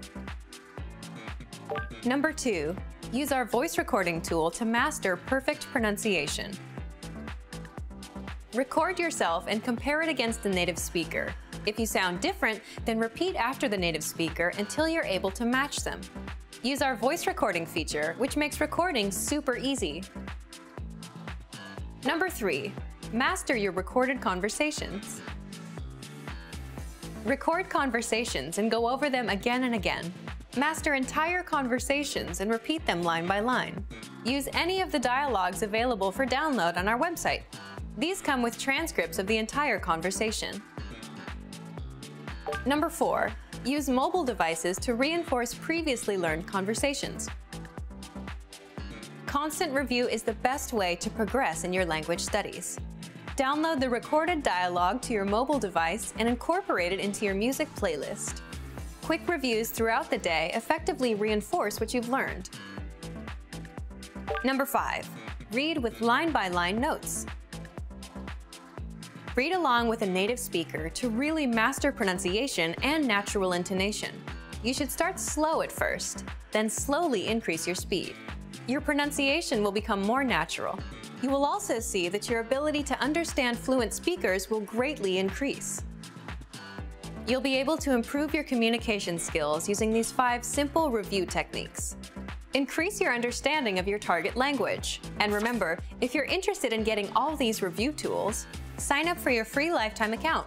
No credit card required, and you'll get the best free online resources. Hi everybody, Marika here. Welcome to Ask a Teacher, where I'll answer some of your most common Italian questions. The question for this lesson is, how can I use the pronoun ne? Ne is an Italian pronoun that takes the place of nouns so that we don't have to repeat the same words.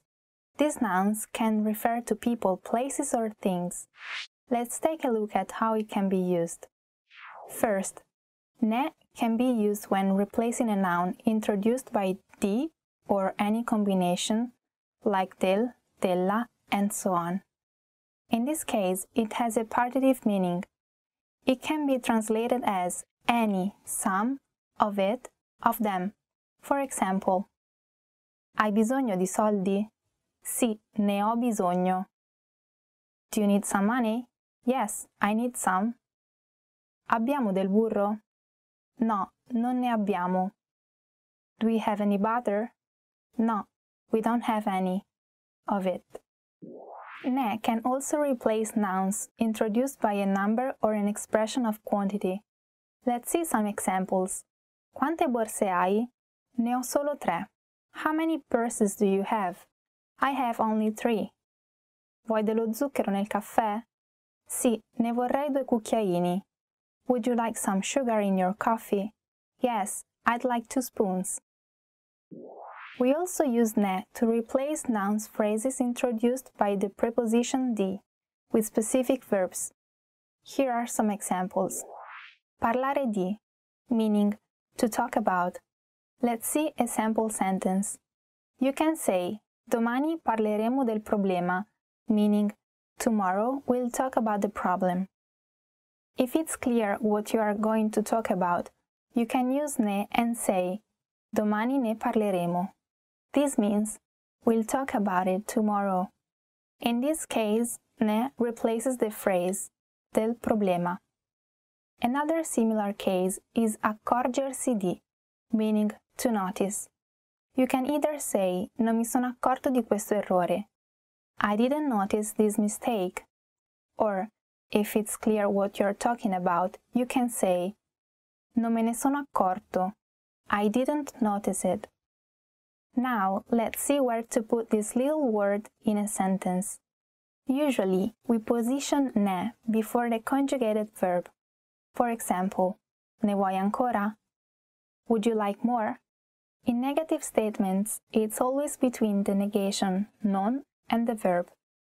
Vuoi un altro bicchiere di spumante? No, non ne voglio. Do you want another glass of sparkling wine? No, I don't want. In addition, we can attach it to an infinitive or a gerund. Non voglio più berne, grazie. I don't want to drink anymore, thank you. Here we've put together the infinitive bere and ne, making berne. Here is an example with a gerund. Avendone bevuto troppo, ora non si sente bene. Having drunk too much, now he doesn't feel well. There are several rules, so at first try memorizing and actually using a few expressions with ne. You'll eventually get the hang of it. Start with these three. Che ne pensi? What do you think about it? Non ce n'è più. There is no more of it. Ne vuoi? Do you want some?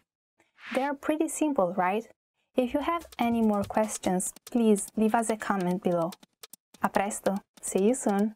Want to speak real Italian from your first lesson? Sign up for your free lifetime account at ItalianPod101.com. You've decided to study a new language, so now what? Well, you want to become fluent fast, right? Here are the top 5 shortcuts to learning a language. Number 1, create a study schedule and set some goals. Many language learners are unorganized. Creating a schedule allows you to free up time to study consistently. Goals give you motivation and something to strive for. Number 2, make it fun. If you learn how to make your study time enjoyable, chances are you'll be more inclined to study.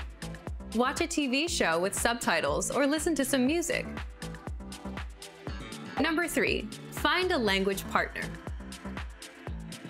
This is the best way to improve your conversation skills. It will help you gain fluency even faster and increase confidence when speaking. Number 4, use word lists to build up a solid vocabulary. This is a great way to build up your fluency, one word at a time. Luckily, we have all the word lists you need, with a range of topics, from food to love. Choose whichever language you want to study and go. Number 5, don't be afraid to make mistakes. Nothing helps you improve more than correcting your own errors. You're more likely to remember it correctly the next time around. Everyone makes mistakes. Don't be afraid to learn from them. There's no magical way to learn a new language overnight, but doing all of these can really help your learning process. And remember, if you're interested in getting on the fast track to fluency, sign up for your free lifetime account. No credit card required, and you'll get the best free online resources. Start learning now. Hi guys, welcome to ItalianPod101.com. My name is Ilaria, nice to meet you, and today we're going to talk about the 20 travel phrases you should know. So something quite usual if happens that, for instance, you're going to travel in my country, in Italy. So let's start.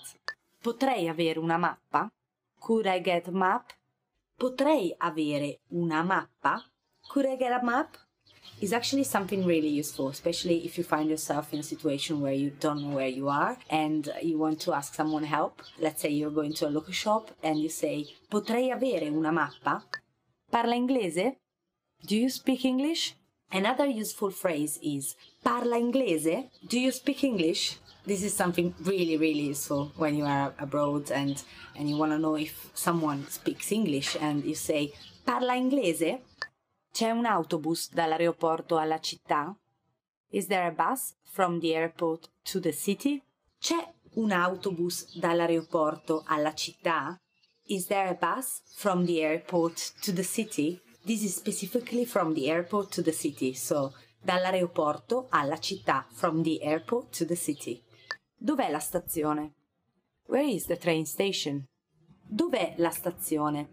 Where is the train station? So in this case, dov'è la stazione is a bit generic in Italian because you can say where is the train station, which is dov'è la stazione dei treni, but you can also say dov'è la stazione del bus, where is the autobus station, you know. You should be like specific because people they might ask you which station are you looking for, train station or bus station, because they are quite different. Sometimes they are in different places in Italy. Mi scusi, qual è la tariffa? Excuse me, what's the fare? Mi scusi, qual è la tariffa? Excuse me, what's the fare? You can also say, mi scusi, quanto costa? È questo l'autobus giusto per l'aeroporto?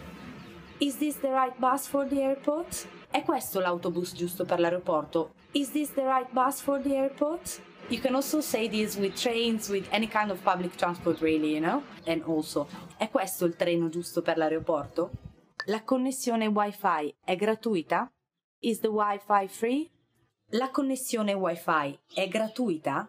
Is the Wi-Fi free? Then you can check your maps, you know, watch for public transport yourself, you know. You can also say, avete Wi-Fi? Which is actually pretty much the same, they will understand what you're talking about. Ha qualche posto libero per stasera? Do you have any vacancies tonight?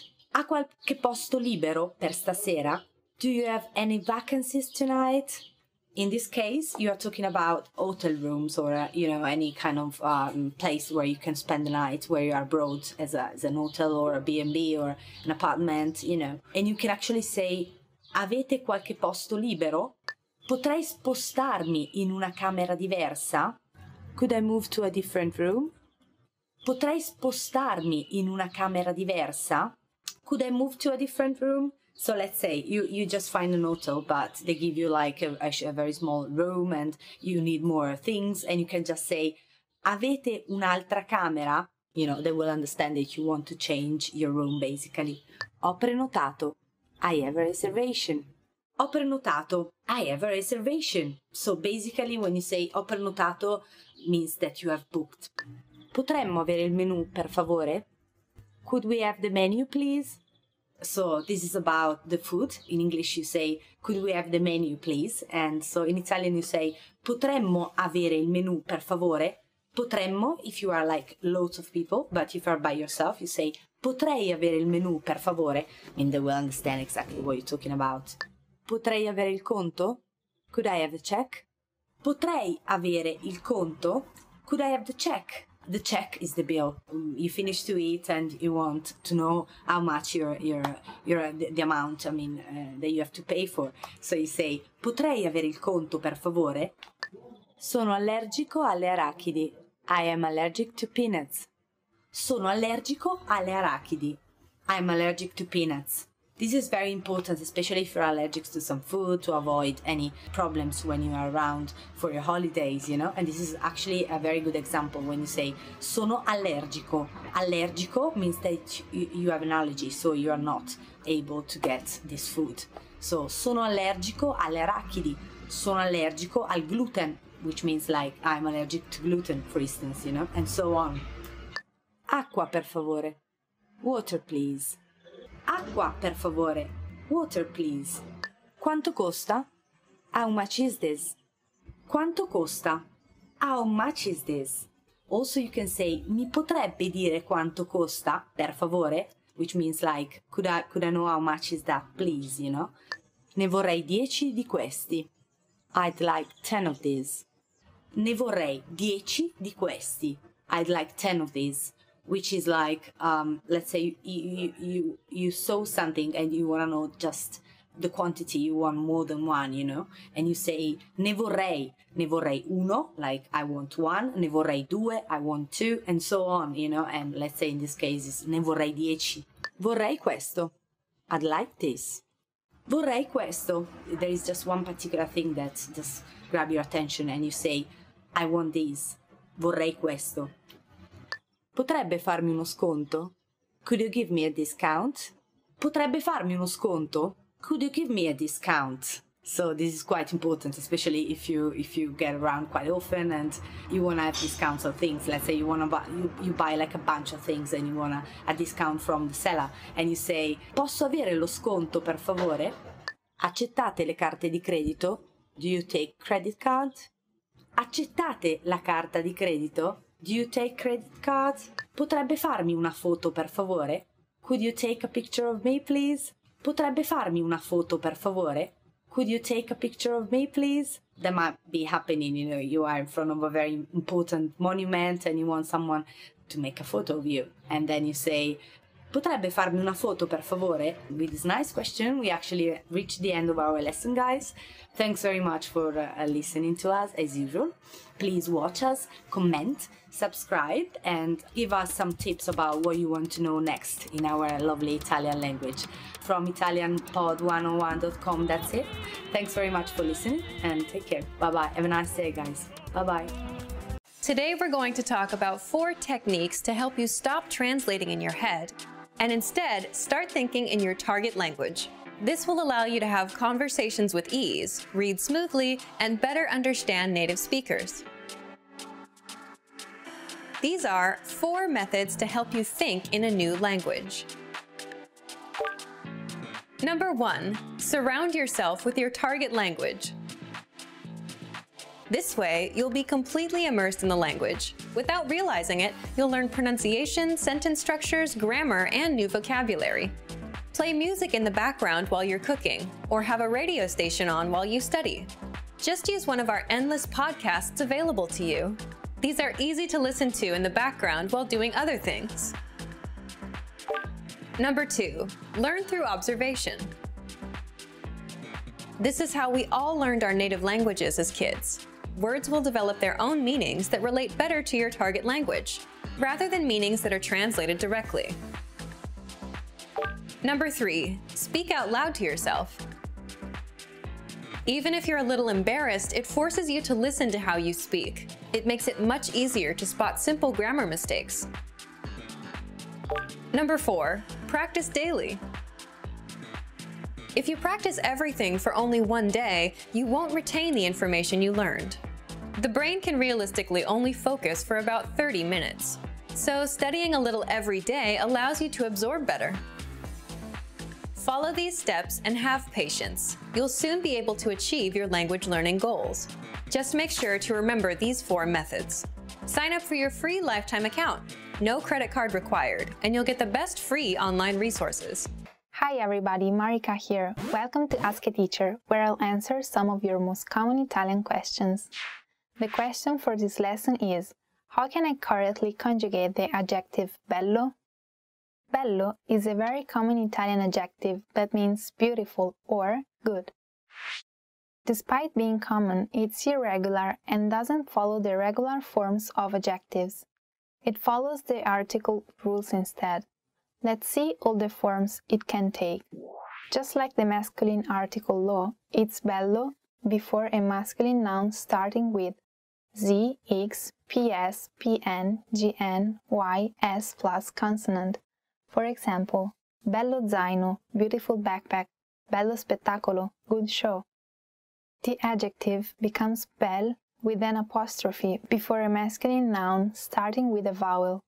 For example, bell'uomo, beautiful man.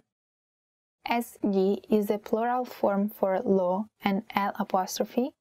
With an apostrophe similar, belli is the plural form of bello and bel. Belli zaini, beautiful backpacks. Belli uomini, beautiful men. It's bel before all other masculine nouns. which would take the masculine article il. For example, bel gatto, beautiful cat. Just like I is the plural form of il, similarity bei is the plural form of bel, bei gatti, beautiful cats. It's bella before all feminine nouns, which would take the feminine article la. For example, bella donna, beautiful woman, bella isola, beautiful island. An exception is bella amica, meaning good friend, in an ironic way. Just like le is the plural form of la, belle is the plural feminine form. Belle donne, beautiful woman. Belle isole, beautiful islands. The demonstrative adjective quello, that, follows the same rules as bello, and it rhymes. Pretty interesting, right? If you have any more questions, please leave a comment below. A presto! See you soon! Hey everyone! Welcome to your monthly review, the monthly show on language learning, where you discover new learning strategies, motivational tips, new study tools, resources, and where we show off learners like you speaking the language. That is, if you're brave enough to participate and become language learning famous. All the materials mentioned in this video are available for you right now on our website. Click the link in the description to sign up for your free lifetime account and start speaking in minutes. Okay, today's topic is why your worst days are the best days to study. So, have you ever had a day where you planned on learning language and you just couldn't go through with it, even if learning a new language is your personal goal, something that you really want? Well, today you're going to learn 1, why these bad days happen, and 2, why you'll get your best work done on your worst days. Let's start. Why bad days happen with language learning. When I say bad days, I don't mean when you're too busy or when life gets in the way. These things are unavoidable. I mean days when you're just not in the mood. It's a perfectly good day, the sun is shining, no bad news, but you just can't get yourself to study. You're just wasting the day. So here's why they happen. First, it's the law of diminishing returns in action. What does this mean? Think of it as eating pizza every day for 5 days a week. On the first day, the first 2 slices are great, but by the third one, you're feeling queasy. It's not as good. And by the 5th day, you're sick of pizza. That's the law of diminishing returns, when the benefits start decreasing over time. And it happens with language learning. When you first start, you learn a lot of phrases and it feels good. You're excited. But as time goes on, you don't feel like you're learning much. And this affects your mood and motivation, so you're not as excited to learn anymore. So you start having bad days. Second, bad days happen because you overthink things and ruin it for yourself. It's like dreading going to the gym. Let's say you went yesterday. You have to go again today. So you're dreading it all day long. I gotta go again. You set yourself up for a bad mood and a bad day. Third, bad days are a natural part of the cycle. Some days will be good. Most days you'll feel indifferent. Some days will be bad. But that's completely natural, and anyone with long-term projects and goals feels the same. And fourth, you can't be on 100% of the time. So just like days can't always be good, you too can't always be on and ready to go all the time. Again, just a realistic and expected part of the journey. Now, let's jump into the second part, why you'll get your best work done on your worst days. So, why will you get your best work done? First, it's not that bad once you start. Once you've spent 10 or 15 minutes learning a language, it's not so bad. People say the same thing about the gym. If you show up and put in a bit of time, it gets easier. Second, it's overcoming a mental barrier. What I mean is, when most of us have bad days, our brain automatically says, okay, can't be done today, stop, we're done. But if you just work through it, you don't take these bad days so seriously anymore. And that means you're more likely to stick with your language learning goal. This brings us to the next point. Third, it's your best work because working on a bad day only strengthens your habit of language learning. Remember, habits are what will help you master a language over time. If you can stick to a habit on a bad day, your habit only gets stronger, and it will lead you to fluency. And finally, fourth, it just feels good to overcome something. Imagine you have a bad day, but you still put in 10 minutes of language learning. It's a real sense of achievement. and it doesn't matter if you do a 10-minute lesson or a 5-minute lesson. The fact that you made some progress on a bad day will give you the motivation you need to keep going. Now, speaking of lessons, here are this month's new lessons and resources. First, the Best of 2018 Language Learning Cheat Sheets. If you want to get access to all of our conversation cheat sheets that we sent out this year, here's your chance. Download this PDF bundle right now. Next, the brand new Supermarket Cheat Sheet. With this cheat sheet, you'll learn must-know shopping phrases and vocab for meats, vegetables, and all products that you'll find in a supermarket. And finally, the most common adjectives. If you're a beginner and don't yet know these adjectives, then this is a perfect chance to boost your vocabulary. This 1-minute lesson will get them stuck in your head, guaranteed. To get these free lessons and resources, just click the link in the description below. All right, everyone. Now we're asking you to submit a video or audio file of yourself speaking the language. If you do, you'll win 3 free months of access to our learning program, which includes your very own teacher. Here's the challenge for you. Yes, everyone watching this. Record a 30-second to 1-minute video or audio clip. Introduce yourself in the language. Share your name, where you're from, and why you're studying this language. And you'll win a 3-month Premium Plus subscription. To submit, click on the link in the description. Sign up for your free lifetime account. Then, fill out the form. Attach the audio or video file, and press submit. We may feature you in next month's episode, so a lot of learners will see you and your progress, and will hopefully get inspired to improve and master the language. To submit a recording, click the link in the description and follow the instructions on the page. So thank you for watching this episode of Monthly Review. Next time, we'll talk about how to set achievable language learning goals and resolutions. In the meantime, submit your recording if you're brave. Like and share this video, and leave a comment to tell us what language learning tactics you'd like us to talk about. See you next time. Bye! Hi guys!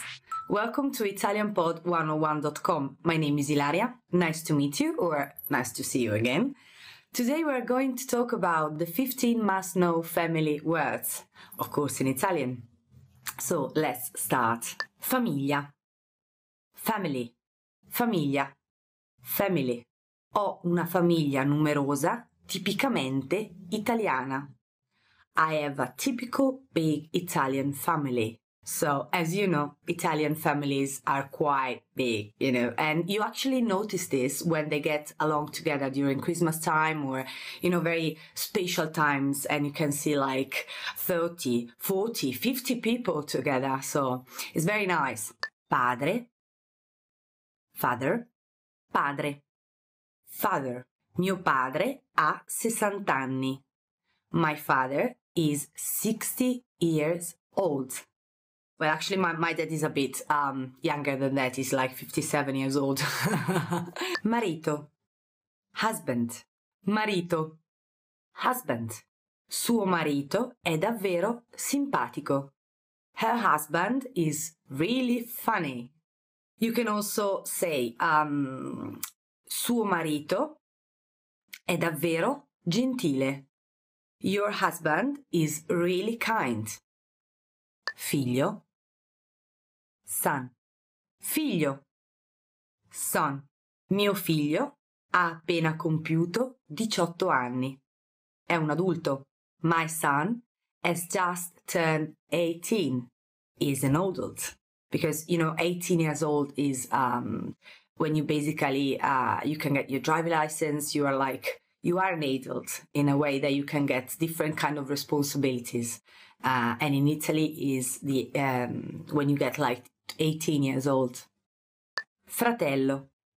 Brother. Fratello. Brother. Ho chiamato mio fratello per organizzare una festa sorpresa per papà. I called my brother to organize a surprise party for my dad. Zio. Uncle. Zio. Uncle. Lo zio paterno è il fratello di tuo padre. A paternal uncle is the brother of your father. Nonno. Grandfather. Nonno. Grandfather. Nostro nonno vuole ancora guidare l'auto. Our grandfather still wants to drive the car. Suocero. Father-in-law. Suocero. Father-in-law. Suo suocero è molto gentile con tutti. Her father-in-law is nice to everybody. Madre. Mother. Madre. Mother. Mia madre sta frequentando un corso di yoga. My mother is taking yoga lessons. Well, actually, my mom, she does take Tai Chi lessons, so.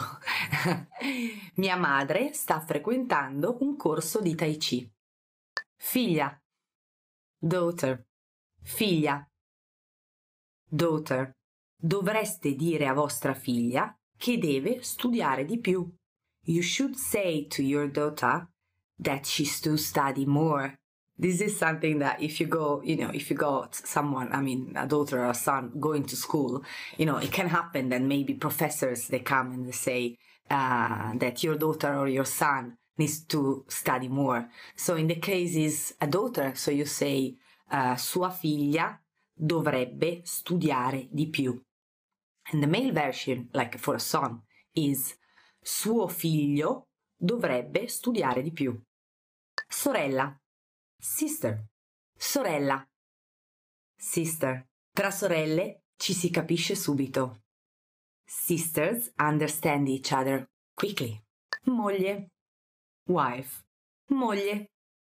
Wife. Sua moglie non è felice del suo nuovo lavoro. His wife is not happy about his new job. If she's happy, you say sua moglie è felice per il nuovo lavoro. So, your wife is happy for the new job. Suocera. Mother-in-law. Suocera. Mother-in-law. La suocera è sempre pronta a giudicare. The mother-in-law is always ready to judge. This is, I think, a common thing all over the world. This is not my case, really, but, this is just very common. This is what, mother-in-law, they usually do. Nonna. Grandmother. Nonna. Grandmother. La loro nonna sa preparare delle torte buonissime. Their grandmother can bake delicious cakes. And by the way, I really love cakes. Compagno. Partner. Compagno. Partner. Vivo da 3 anni con il mio compagno. It's been 3 years since I started living with my partner. Thanks very much for listening. Please subscribe, comment, tell us what you want to hear in Italian language. So we actually reached the end of our lesson, and I thank you very much as usual for listening to us. Keep in touch. Take care always, guys. Bye-bye. Want to speed up your language learning? Get access to all of our best PDF cheat sheets for free. Just click the link in the description and sign up for your free lifetime account right now. In this series, you'll master Italian pronunciation. Proper pronunciation is essential in Italian, and in this series, you'll learn it in a fast, comprehensive, and easy way. In this first lesson, you'll learn about the building blocks of the Italian pronunciation system that will help you in future lessons. The letters used in Italian are the same as the letters you use in English, with only the exception of a few accents on some of the letters. But be careful not to fall into a very common trap. As you're learning to speak correctly, you shouldn't concern yourself with all the letters. That's right, forget them. You care about the sounds of Italian, and here they are. There are 24 consonant sounds and 7 vowel sounds. You can form every single word in Italian by using these sounds. Still seem complicated? Well, how about this? Of the 24 consonant sounds in Italian, you already know 19 of them. That's right. If you're a native English speaker, then you already make these sounds every day. You can also ignore 5 of the vowel sounds for the same reason. The only things standing between you and perfect Italian pronunciation are 5 new consonant and 2 new vowel sounds. You can handle that. Now let me introduce Desiree, who will be helping you to master these new sounds. Ciao, sono Desiree. Desiree will be giving you native pronunciation examples for you to imitate. But for this first lesson, just sit back and listen to the unique sounds of Italian. Zaino. Maglia. Gnocco. Torta. Indirizzo. Vero. Come? In the next lesson, we'll look at the top 5 pronunciation mistakes Italian learners make. You'll want to make sure not to fall into these common traps. After that, we'll begin going through the vowels and consonants of Italian. This is your chance to learn how to correctly say all of the words you just heard. We'll finish up the series by covering some special topics that will really make your Italian sound natural. To close this lesson, here's a question for you. Why is it important to spend time on learning proper pronunciation, even if you're already an advanced speaker? The answer, you will be understood, and this will help you build more confidence as you communicate in Italian. For beginners, you're creating a strong foundation to build on. And for more advanced students, this is your chance to improve your accent and lose any bad habits you may have picked up.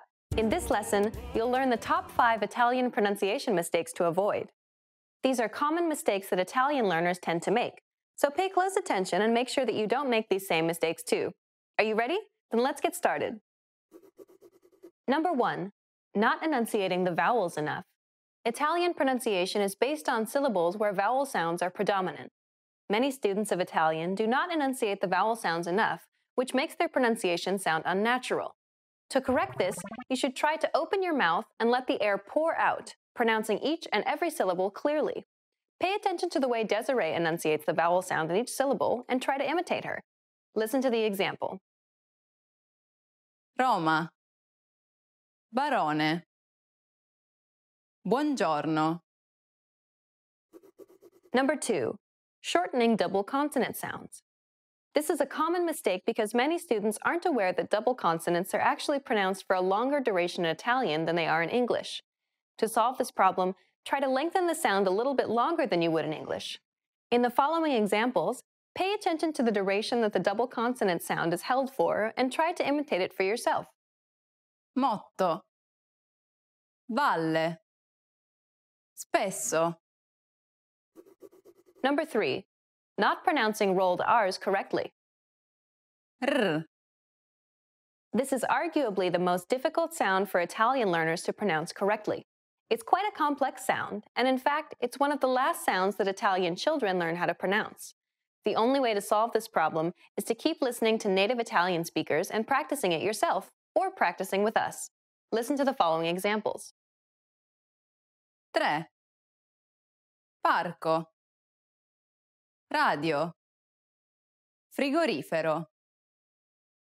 We'll learn more about this sound in Lesson 7. Number 4. Mispronouncing the G and L sounds together.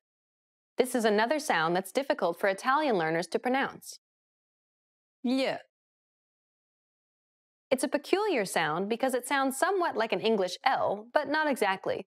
The problem arises when speakers begin substituting the regular L for this sound. Listen to Desiree and pay attention to the way it's pronounced in the following words. Maglia. Meglio. Aglio. Don't worry if you don't get it straight away, because we'll break down this sound in Lesson 6. Number 5. Mispronouncing the C and I sounds together. Ci. This sound is identical to the ch in church. The only difference, though, is that it's stressed even more in Italian than it is in English. Listen to the example. Cucina. Lucia. Notice how the ch sound is more stressed in Italian than it is in English? Be mindful about pronouncing the ch sound when speaking in Italian. Now you know the top 5 Italian pronunciation mistakes to avoid. Try to be careful so that you don't commit these same mistakes. Still feel a bit worried? Over the rest of this series, we'll cover all of these topics in depth. In this lesson, you'll learn all 7 Italian vowel sounds. A. E. E. I. O. O. U. With these sounds, you can pronounce any vowel that could possibly appear in Italian. Some vowels may be hard for you to distinguish, especially for English speakers, so make sure you listen carefully. Are you ready? Then let's get started. The first vowel is A. Sarà. Casa. Alto. It's identical to the A sound in the word father, except that it's held for a little longer. Open your mouth wide and let the air pour out. A. A.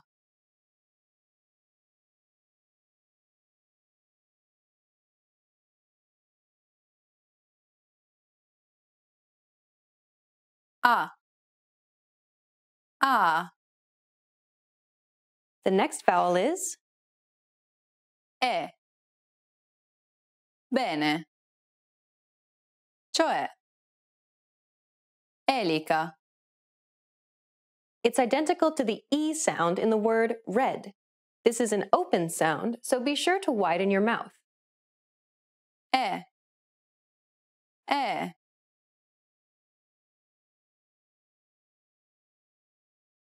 E. E. The next vowel is E. Vero. Inglese. Stelle. It's very similar to the E sound in the word nay. Drop your jaw just a tiny bit until you hear a slight change in sound, but be careful not to widen your mouth too much. This will prevent you from carrying over the I sound and will allow you to properly pronounce the sound. E. E.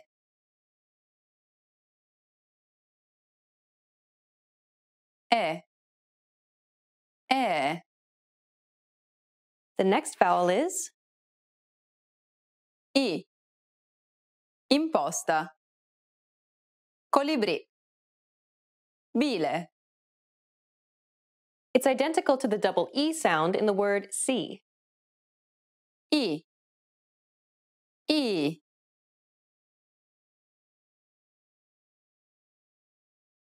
I. I. The next vowel is O.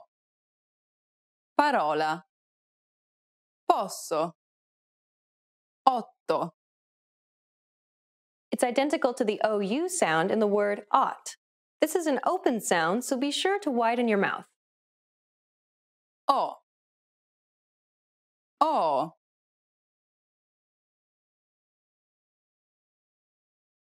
O. O. The next vowel is O. Ombra. Come. Foro.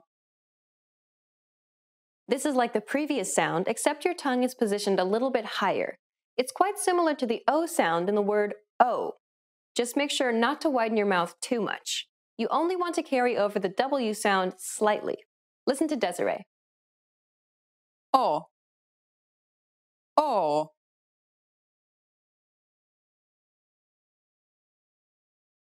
O. O. And the last vowel is U. Tutto. Tuo.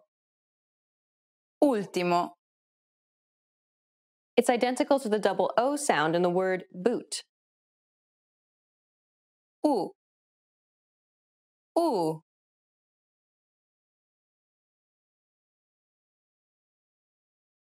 U. U. Well done! You just learned all 7 vowel sounds in Italian. A. E. E. I. O. O. U. With these sounds, you can properly pronounce any vowel that could possibly appear in the Italian language. Isn't that great? Want to get cheat sheets, audiobooks, lessons, apps, and much more every month for free? Just click the link in the description to get your free language gifts of the month. Hi! Welcome to Introduction to Italian. My name is Alicia, and I'm joined by... Hi everyone, I'm Marika. In this lesson, you'll learn the basics of Italian pronunciation. Italian is what is called a syllable-timed language. What this simply means is that every syllable is pronounced for roughly an equal amount of time. Avranno. Avranno. Notice how each syllable is pronounced for roughly the same amount of time? The first N is held for roughly the same amount of time as all the other syllables. Avranno. English, on the other hand, is a stress-timed language. Unstressed syllables are often shortened, while stressed syllables are pronounced longer. Opportunity. Opportunity. The stressed syllable to in opportunity is pronounced longer than all the other syllables. Listen to it again. Opportunity. Compare this once again to the syllables in Italian. Avranno. Even though Italian is not a stress-timed language, individual words still have primary stress. In most Italian words, the stress falls on the second to last syllable, so you'll need to pronounce this a tiny bit longer and louder than the other syllables, but not by much. Avranno. Buongiorno. Apart from the stressed syllable, all other syllables are pronounced for roughly an equal amount of time. One of the biggest differences between English and Italian pronunciation is that Italian is largely phonetic, meaning most words are pronounced as they are written. This makes learning Italian much simpler than learning English, for example. For the most part, English and Italian share the same consonant and vowel sounds. I, U, B, D, F, M. In fact, 75% of all sounds in Italian are similar to English, so most of these sounds will be familiar to you. Some sounds, however, will be quite new. The good news, though, is that these will be very limited. E, Z, I. Let's briefly take a look at some of the unique sounds of Italian. First, let's start with the vowels. There are 5 vowels in Italian: A, E, I, O, and U. The vowels A, I, and U will always be pronounced in the same way. A, I, U. These sounds should be relatively easy for you to duplicate. The vowels E and O, however, will be a little more challenging. They each have 2 variant sounds, one open version and one closed version. The open version requires you to open your mouth wide, while the closed version is pronounced more narrowly. Compare the open E followed by a closed E. E, E. E. Now the open O followed by the closed O. O, O. O, O. Even when there are 2 or more vowels in a row, just pronounce them separately. Aereo. Okay, now let's move on to the consonants.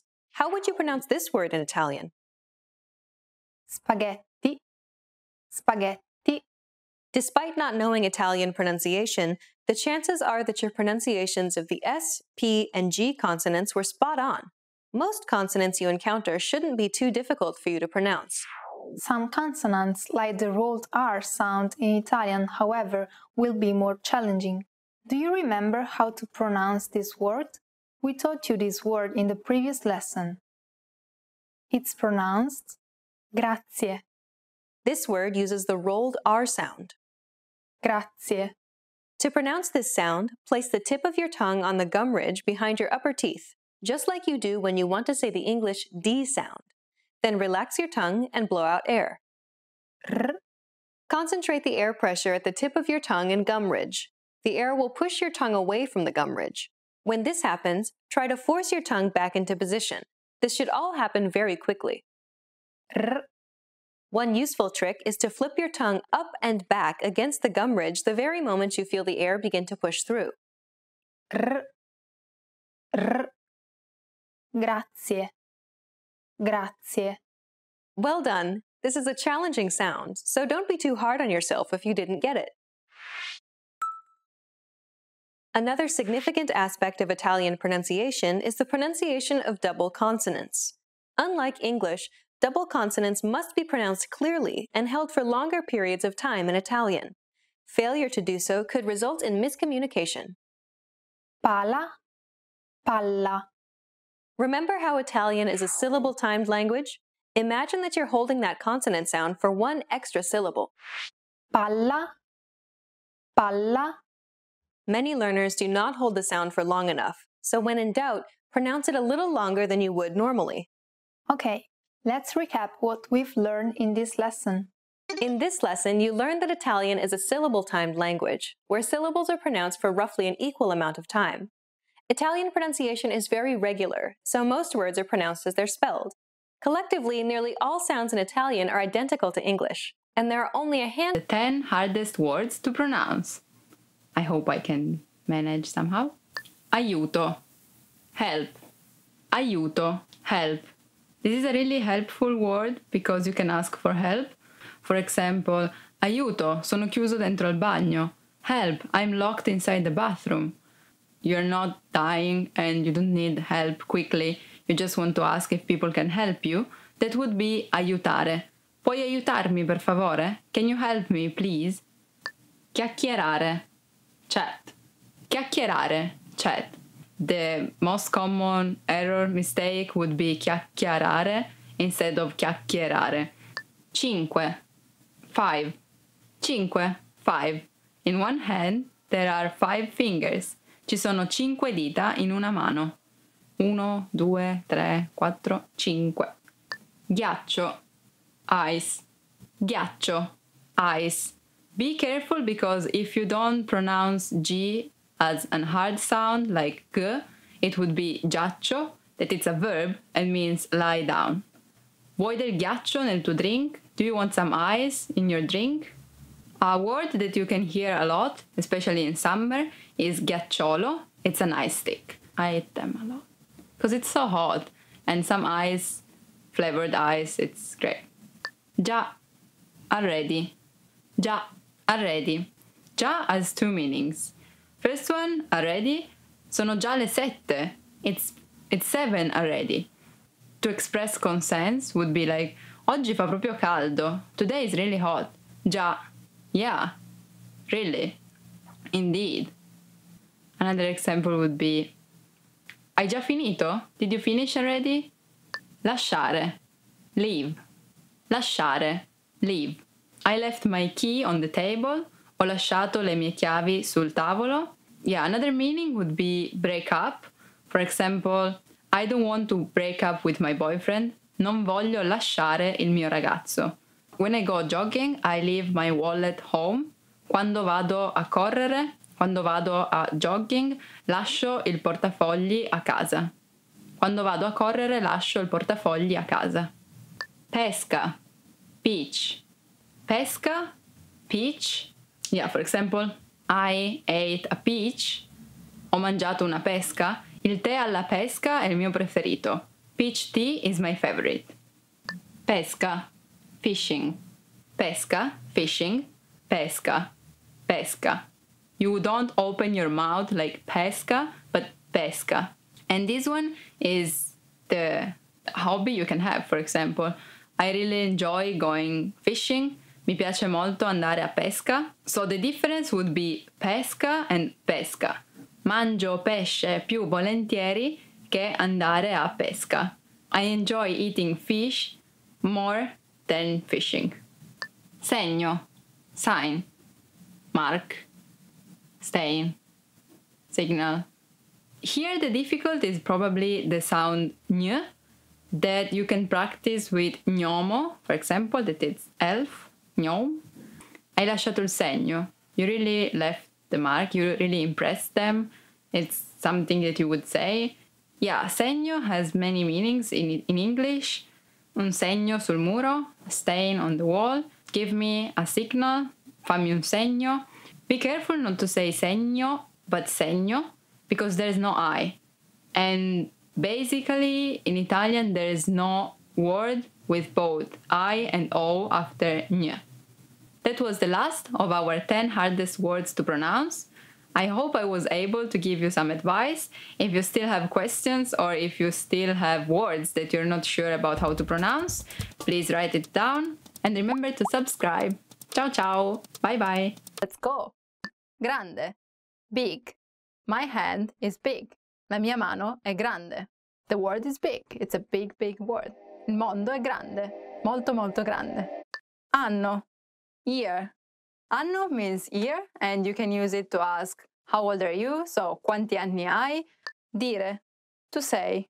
About dire, there is a fun phrase that we use, or maybe our grandmas, anyway, and it goes like, tra il dire e il fare c'è di mezzo il mare. That means, from saying to doing, there's the sea in between. So, the meaning is it's not so easy to go from saying to doing things. Primo, first. I was the first in my class. Ero la prima nella mia classe. And that's why I didn't have friends. No, it's not true. Ultimo, last. As the English last but not least, in Italian we have ultimo ma non meno importante. That means but not less important. Remember, last ones will be the first ones. Gli ultimi saranno i primi. Come stai? How are you? Come stai? That means how are you? But it's something that you use with your friends, not really with people that you don't know, because in that case it would be something like come sta? Bene, grazie. E tu? I'm fine, thanks. And you? Bene, grazie. E tu? That means fine, thanks. And you? Figlia. Daughter. Figlia. Daughter. Dovreste dire a vostra figlia che deve studiare di più. You should say to your daughter that she's to study more. This is something that if you got someone, I mean, a daughter or a son going to school, it can happen that maybe professors, they come and they say that your daughter or your son needs to study more. So in the case is a daughter, so you say sua figlia dovrebbe studiare di più. And the male version, like for a son, is suo figlio dovrebbe studiare di più. Sedia a sdraio, beach chair, sedia a sdraio. Beach chair. Affittare le sedie a sdraio in agosto può essere abbastanza costoso. Renting beach chairs in August may be quite expensive, and this is actually a truth because everyone in Italy, I mean, most of the people in Italy goes on holidays in August, So and that's the main period where everything is more expensive if you go. So it's just a very generic circumstance. Andare, to go. So in case you really, really want to go to the sea, you can say, voglio andare al mare, vieni con me. I want to go to the sea. Do you want to come with me? In my case, it would be, I would really like to go to Australia. Do you want to come with me? Voglio veramente andare in Australia. Vuoi venire con me? Sì. Yes. Sì, that means yes. Of course, it's really useful because vuoi mangiare qualcosa? Would you like something to eat? Sì. Yes. No. No. And if you manage to say no, because it's hard to say no to an Italian offering you some food, then you can say no. That it's the same, Italian and English, no. Abbronzatura, tan. Abbronzatura, tan. Prendere l'abbronzatura usando la crema solare è possibile.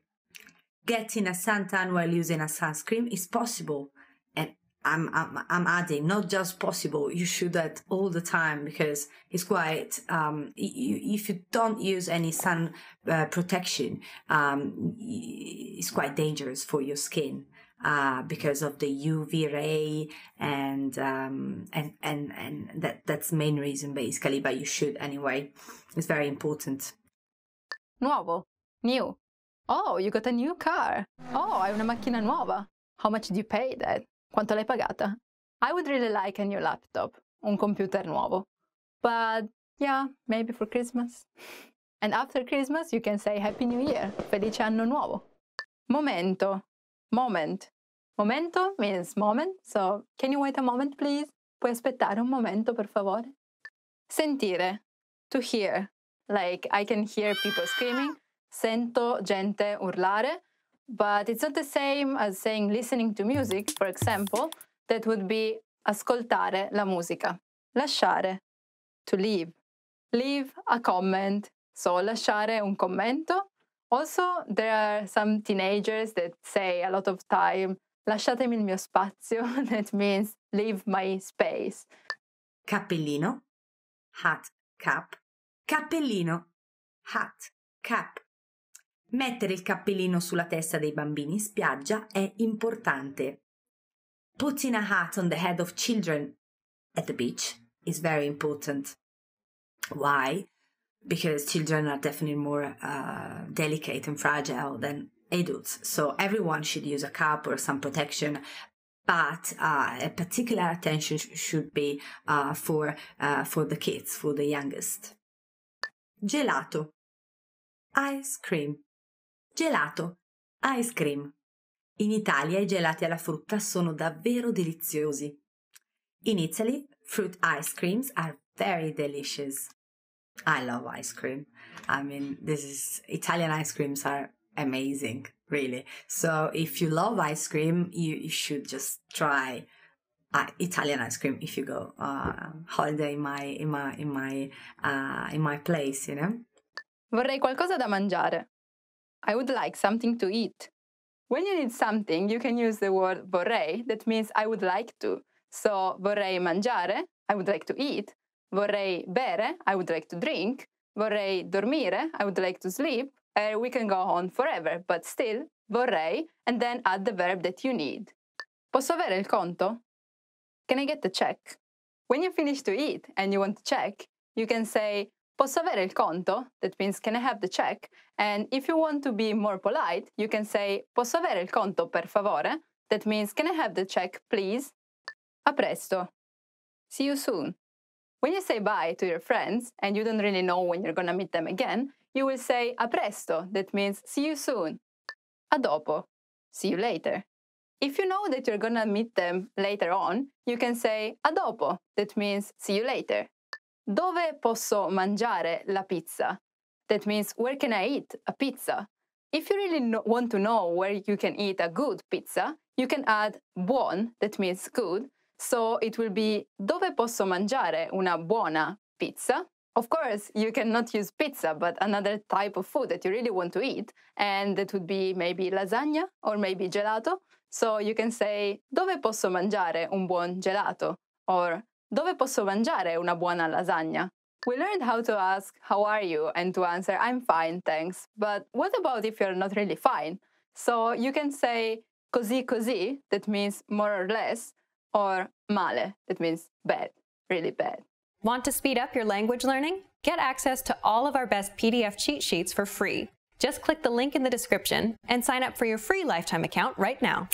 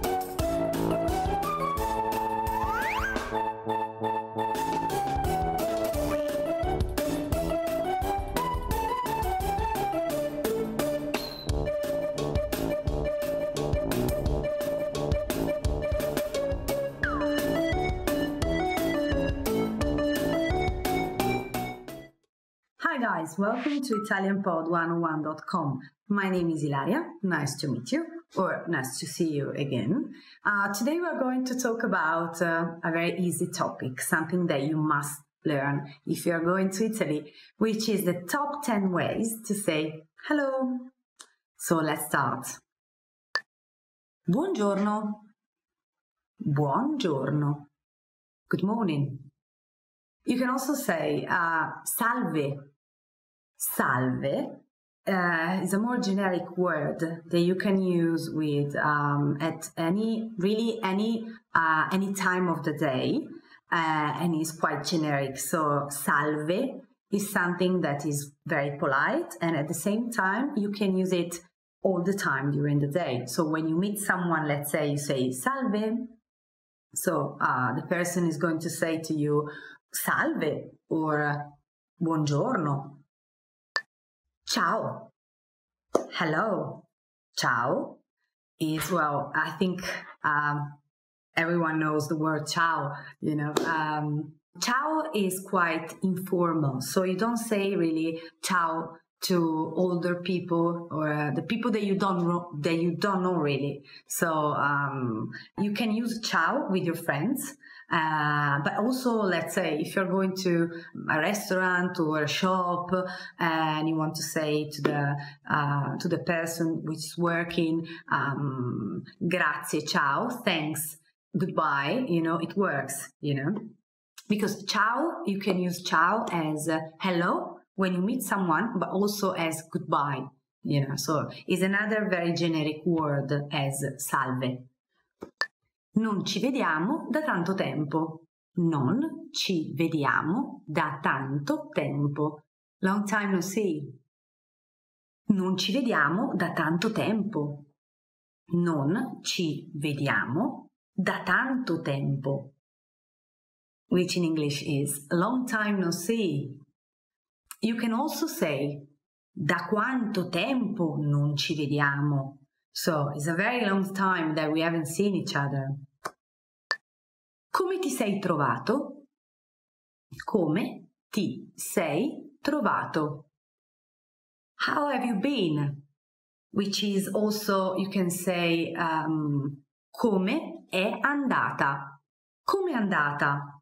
Which is pretty much the same. You can use it, let's say your friend goes to, your Italian friend goes to somewhere for vacation and you want to ask him how the trip was, and you can say come è andata, which is come ti sei trovato? How have you been? It's pretty much the same. Come va oggi? How is your day? Come va oggi? Oggi is today. Che si dice? Che si dice? What's up? Che si dice? Which is like, what's up? Che si dice is very informal and is more like a kind of slang, Italian slang. It's not like proper formal Italian. So you say come stai, Che si dice is more, still if you meet your friend, you have like a very informal way to say things to each other, You don't speak like hi Italian, So che si dice is pretty much used to say like how are you, how is your life? Is the same of come va and come stai? Buon pomeriggio. Good afternoon. Buon pomeriggio. Buon pomeriggio. Good afternoon.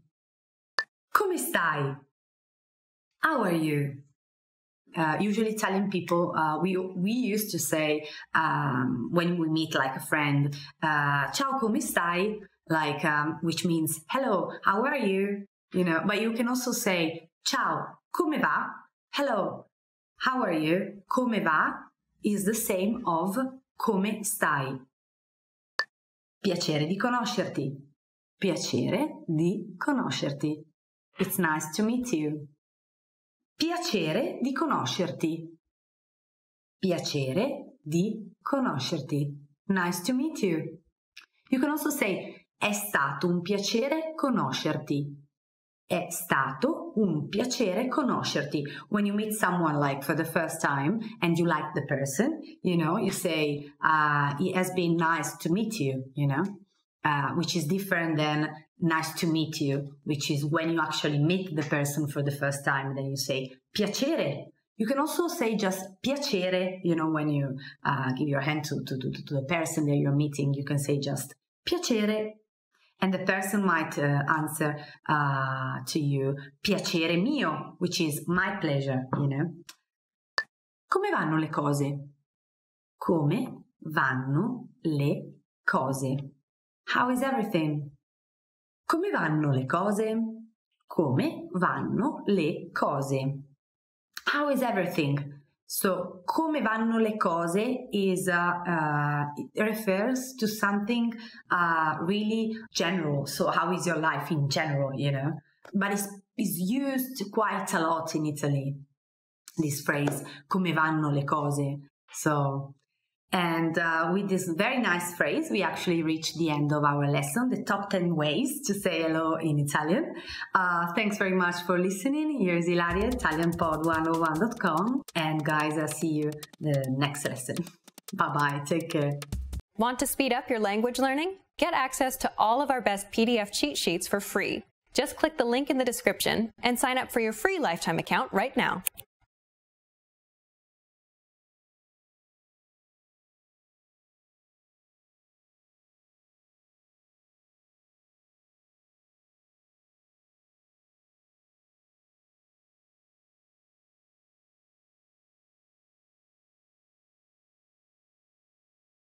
Accordion.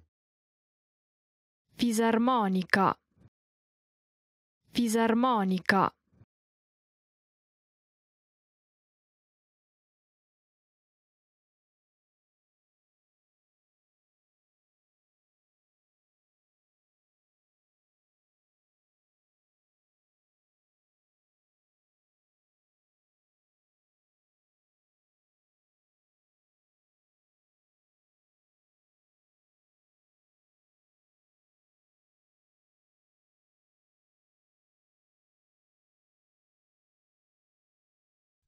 Activity. Attività. Attività.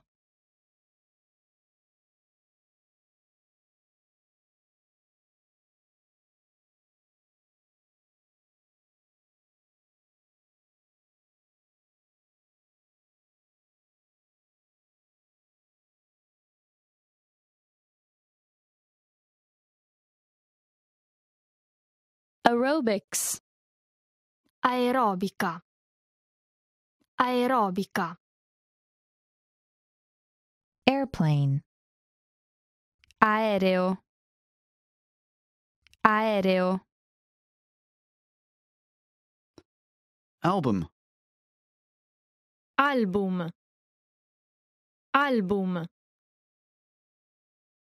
Alcohol. Alcol. Alcol. Amusement park. Luna Park. Luna Park. Animation. Animazione. Animazione.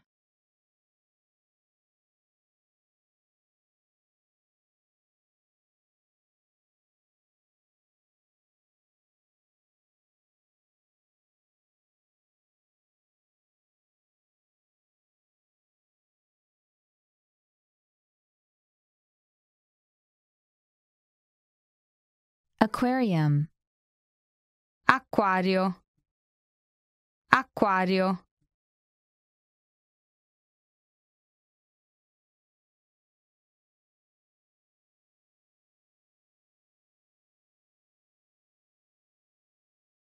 Arrive. Arrivare. Arrivare. Art. Arte. Arte.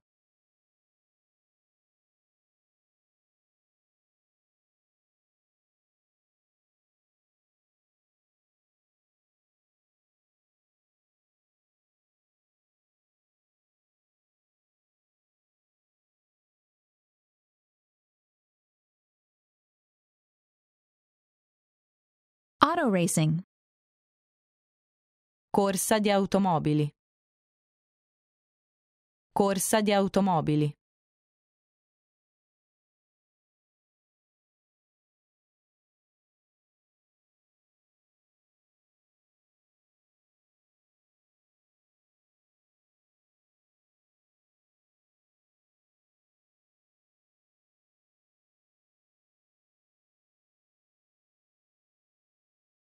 Badminton. Volano. Volano.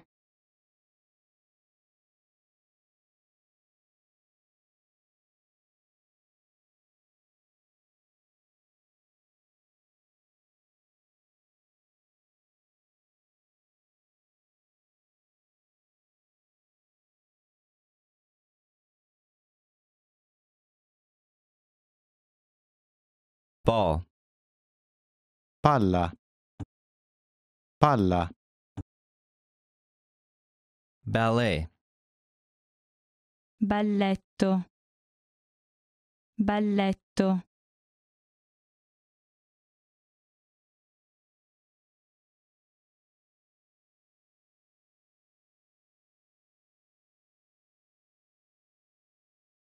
Band. Gruppo. Gruppo. Bar. Bar. Bar.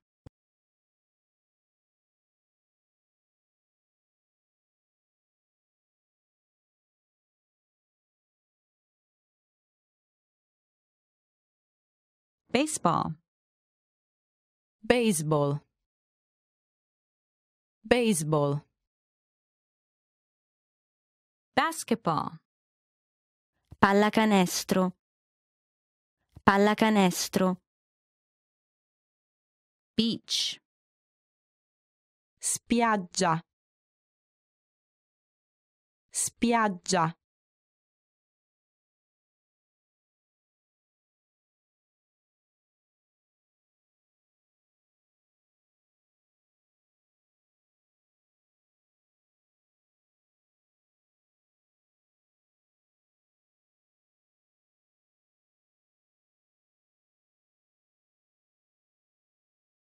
Beer.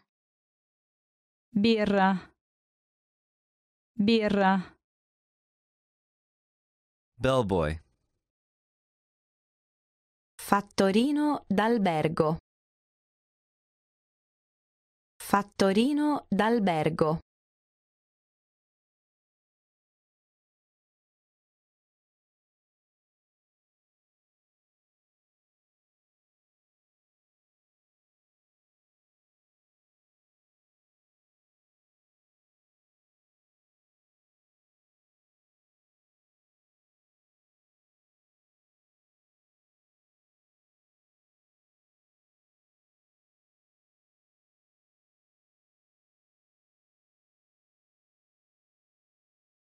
Biography.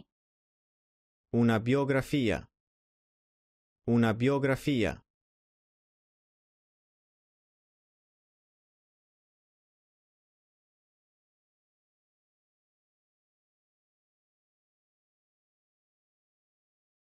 Blog. Blog. Blog.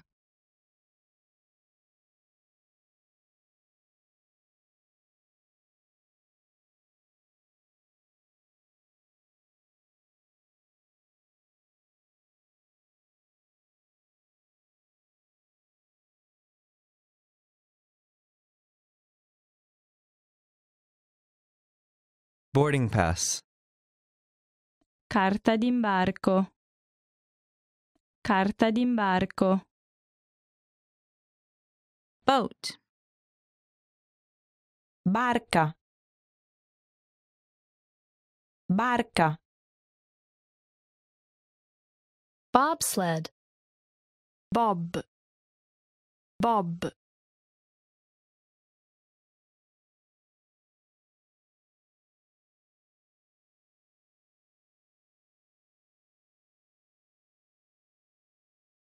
Book. Libro. Libro. Bowling. Bullying. Bullying. Boxing. Pugilato. Pugilato.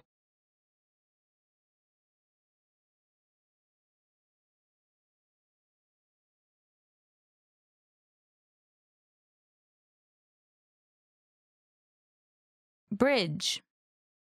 Ponte. Ponte. Broadcast. Trasmettere. Trasmettere.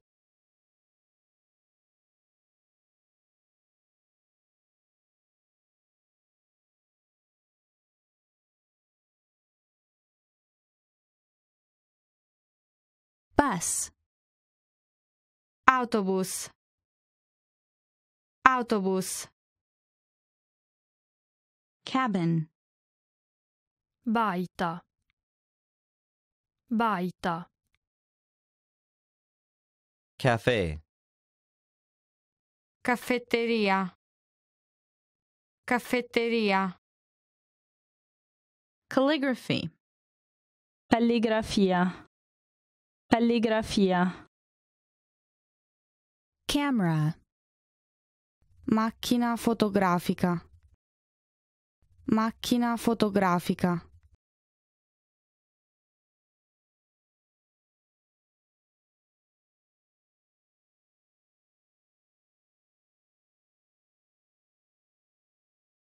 candle, candela, candela, canoe, canoa, canoa, car, macchina, macchina, cartoon, cartone animato, cartone animato,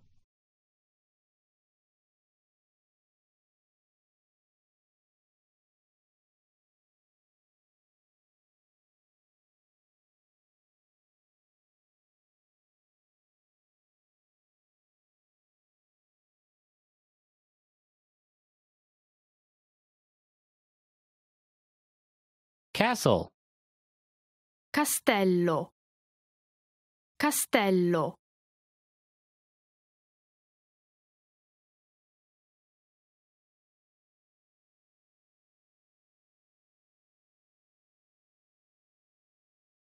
cave, caverna, caverna,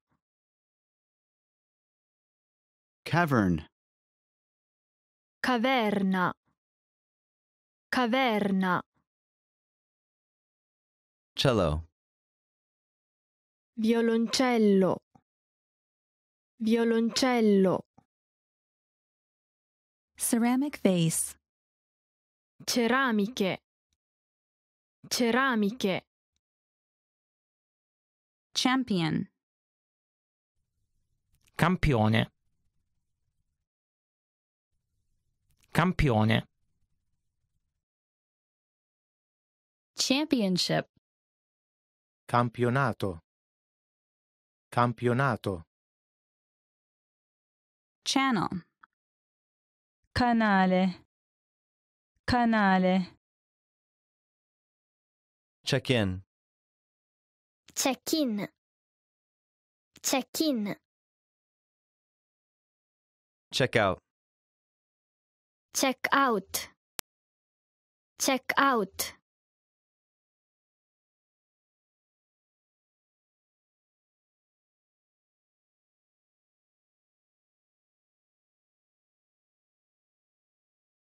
cheer, fare il tifo, fare il tifo,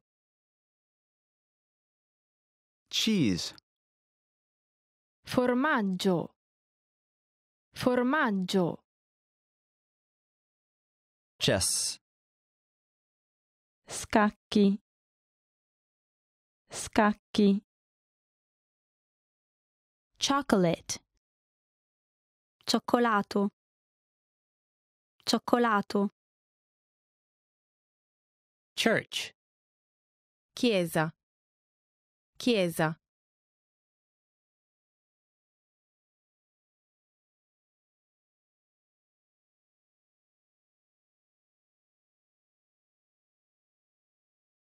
city, città, città. Hi guys, welcome to ItalianPod101.com. My name is Ilaria, nice to meet you or nice to see you again. Today we're going to talk about the top 10 phrases to use when you're angry. So let's start. Non sono affari tuoi. Non sono affari tuoi. It's none of your business. Non sono affari tuoi. Non sono affari tuoi. It's none of your business. You can also say non ti riguarda. Non ti riguarda. Sta zitto. Sta zitto. Shut up. Sta zitto. Shut up. You can also say fa silenzio. Lasciami in pace. Lasciami in pace. Leave me alone. Lasciami in pace. Lasciami in pace. Leave me alone. You can also say lasciami stare. It's the same as saying lasciami in pace. Lasciami stare. Stai scherzando? Stai scherzando? Are you kidding me? Stai scherzando? Stai scherzando? Are you kidding me? Non importa. Non importa. Whatever. Non importa. Whatever. You can also say non mi interessa, which is the same as saying non importa. Smettila. Smettila. Cut it out. Smettila. Smettila. Cut it out. You can also say stop. Basta. You know, you can also say stop in English, and in Italian is basta. Basta così. You know, cut it out. Non voglio parlare con te. Non voglio parlare con te. I don't want to talk to you. Non voglio parlare con te. Non voglio parlare con te. I don't want to talk to you. Sono sconvolto. Sono sconvolto. I'm upset. Sono sconvolto. I'm upset. You can also say sono dispiaciuto. Sono arrabbiato. There are other ways to say that you are upset, you know. Sono dispiaciuto. E allora? E allora? So what? E allora? So what? You can also say e quindi is the same. E allora? E quindi? Same thing. Chi ti credi di essere? Chi ti credi di essere? Who do you think you are? Chi ti credi di essere? Chi ti credi di essere? Who do you think you are? So, if you happen to be angry in Italy, you can actually use one of these terms. Of course, in regards of respect of the other person. But let's say if you are angry, you can actually use this phrase. And we actually reached the end of our lesson. So, thanks very much for listening, guys. Please subscribe, comment, and watch our next videos. Thanks very much as usual, and bye. Take care from Ilaria. Bye-bye. Hi everybody, Marika here. Welcome to Ask a Teacher, where I'll answer some of your most common Italian questions. The question for this lesson is, how do reflexive verbs work? Reflexive verbs are one of those elements that don't really have an English counterpart.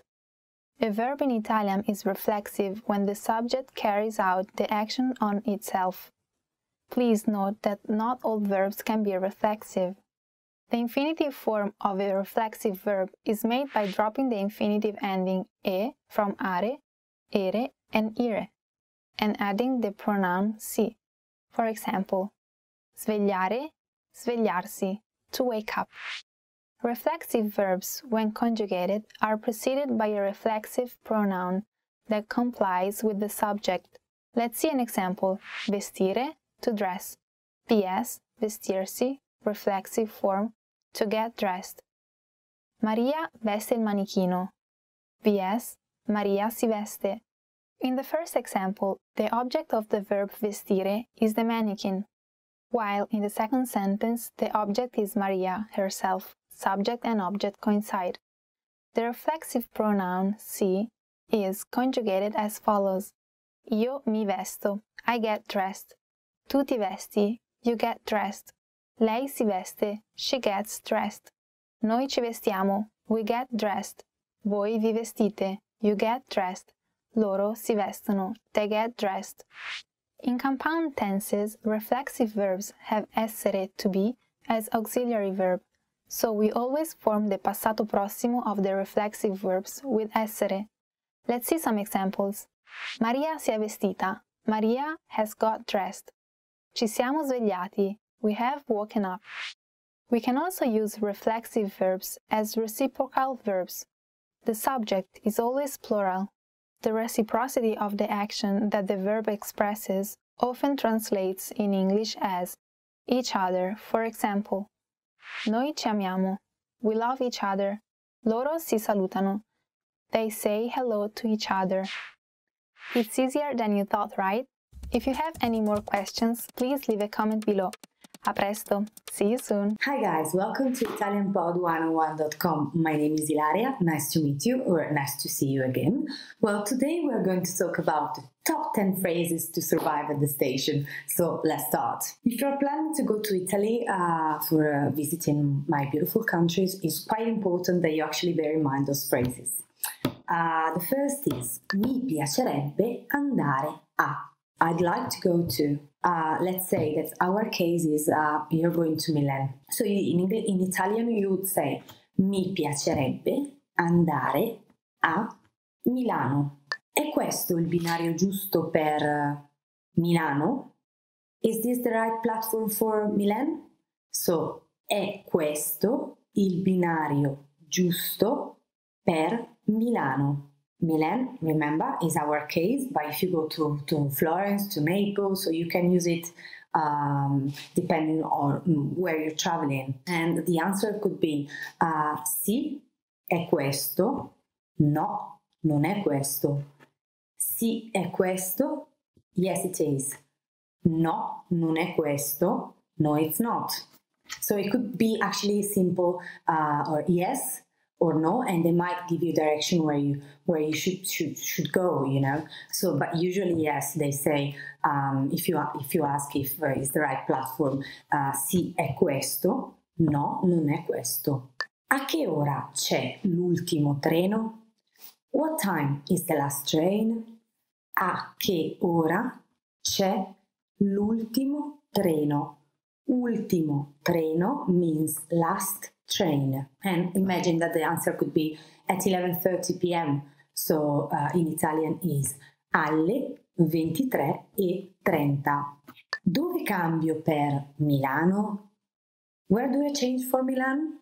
Dove cambio per Milano? And the answer, let's say, could be you can change at the third stop, and in Italian third stop is terza fermata.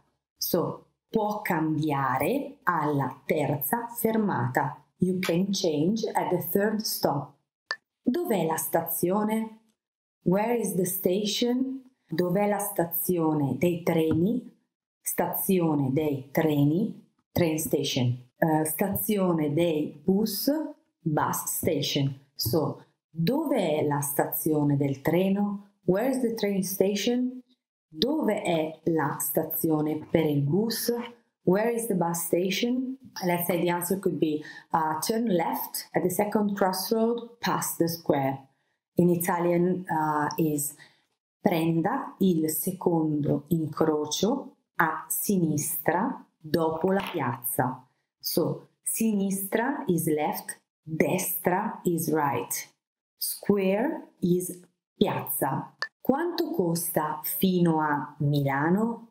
How much is to Milan? Remember that Milan is our case, but of course if you're going to Florence you could say quanto costa fino a Firenze? So how much is to Naples? Quanto costa fino a Napoli? And let's say that the answer is 10 euros to Milan, it's 10 euros to Florence, it's 10 euros to Naples. So fino a Milano costa 10 euro. Fino a Napoli costa 10 euro. Fino a Firenze costa 10 euro. Questo autobus va a Milano? Does this bus go to Milan? Same case as before. So remember, you can apply this to every destination that you actually have. in mind. So the answer could be sì, ci va, no, non ci va. So yes, it does, no, it doesn't. In this case as well, it could also be sì or no, yes or not, without ci va or non ci va. Because in Italian, sì, ci va means yes, it's going there. No, non ci va, no, it's not going there, you know. Dov'è la fermata dell'autobus? Where's the bus stop? Dove è la fermata dell'autobus? Autobus is bus. Let's say that is on the right going over the roundabout. We said before that left is sinistra and right is destra. So in this case the answer could be è a destra dopo la rotonda. Rotonda is the roundabout. Rotonda because in Italian rotonda is something circular like the roundabout. So it's pretty much the same. A che ora c'è il prossimo autobus? What time is the next bus? A che ora c'è il prossimo autobus? But you can also say a che ora passa l'ultimo autobus? What time is the next bus? And again, the answer could be in 15 minutes, in 15 minuti, in half an hour, in 30 minuti, and so on, in an hour, in un'ora.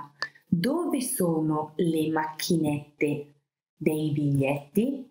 Dove sono le macchinette dei biglietti? Where are the ticket machines? If you want to make it a little bit complicated, then you can say dove sono le macchinette automatiche dei biglietti? Macchinette automatiche. Let's say that they are in front of the ticket office, so di fronte alla biglietteria.